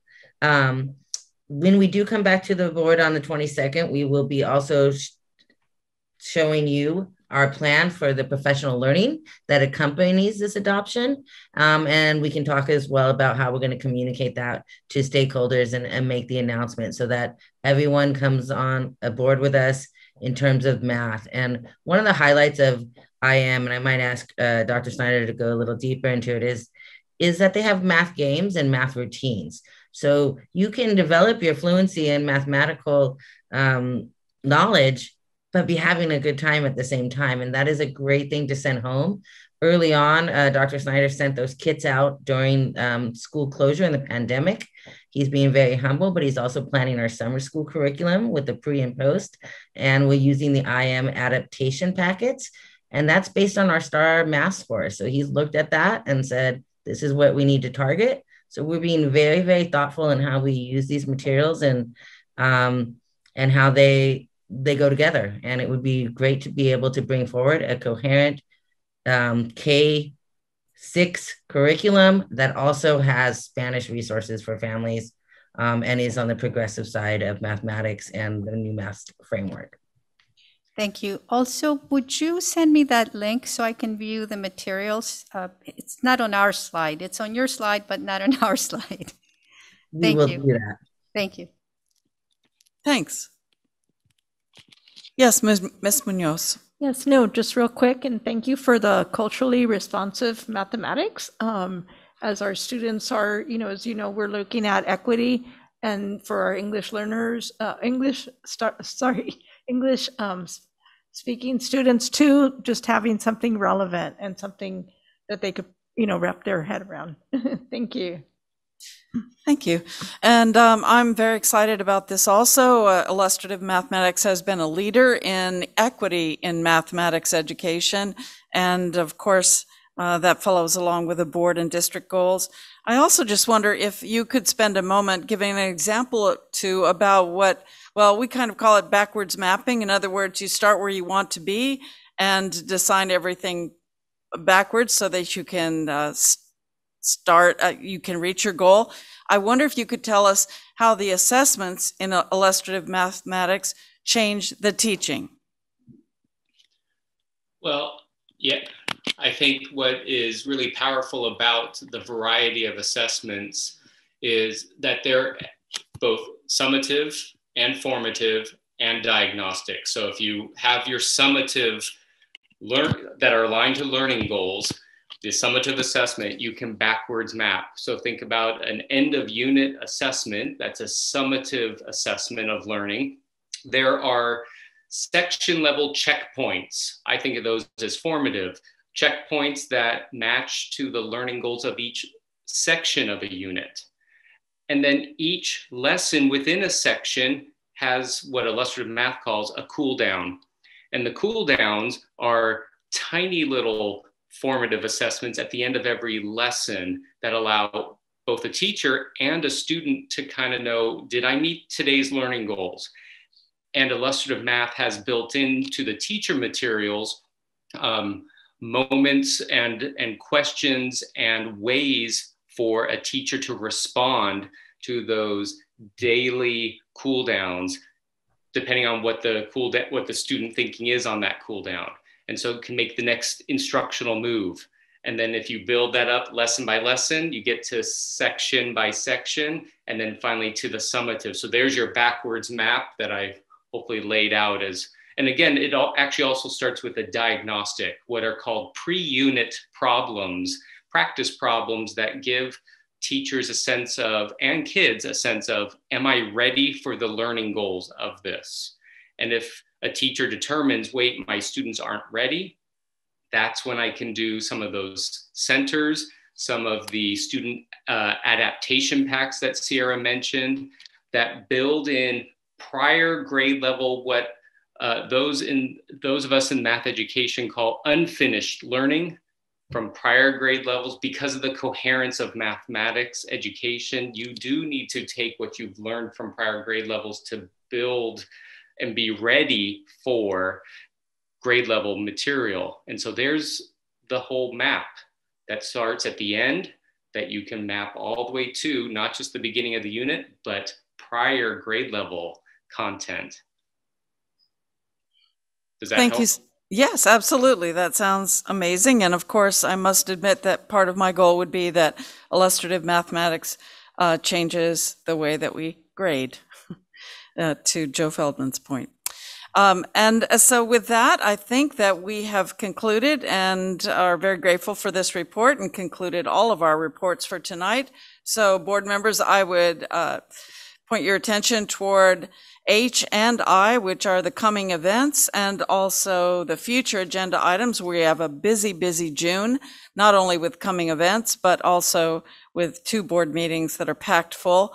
Members of the public, I'd just like to ask you to please check out the district website for information about the school promotions and graduations, especially because things may change a little if we go into the yellow tier. And with that, I'll announce that our next board meeting is on Tuesday, June 8th. It's a regular board meeting, and we begin at 6:30 p.m. And at this time, the plan is for it to be live streamed and public participation to be virtual participation only, but that could always change also. So as we, Dr. Maldonado, please. Clarification, today's report from Public Health stated that we are not yet entering the yellow tier and are not expected to reach it by next Tuesday. Oh. So we expect that if we do, it'll be the first week in yellow, which will still remain, which will keep the first current week in safety yellow protocols. Thank you. Thank you for that clarification. So as we adjourn tonight, I'd like to remind everyone that this next week marks the end of the school year, a school year that is like none other before. So on behalf of the board, thank you to everyone who persevered and trusted and worked so hard in the face of disappointment and confusion and the many challenges that were caused by the pandemic. All of us are transitioning in June to the new normal, but to those who are graduating, as you begin this next adventure of your life, I'll simply quote the great tennis player and humanitarian Arthur Ashe: start where you are, use what you have, do what you can. Tonight's meeting of the Santa Barbara Unified School Board is adjourned. Good evening.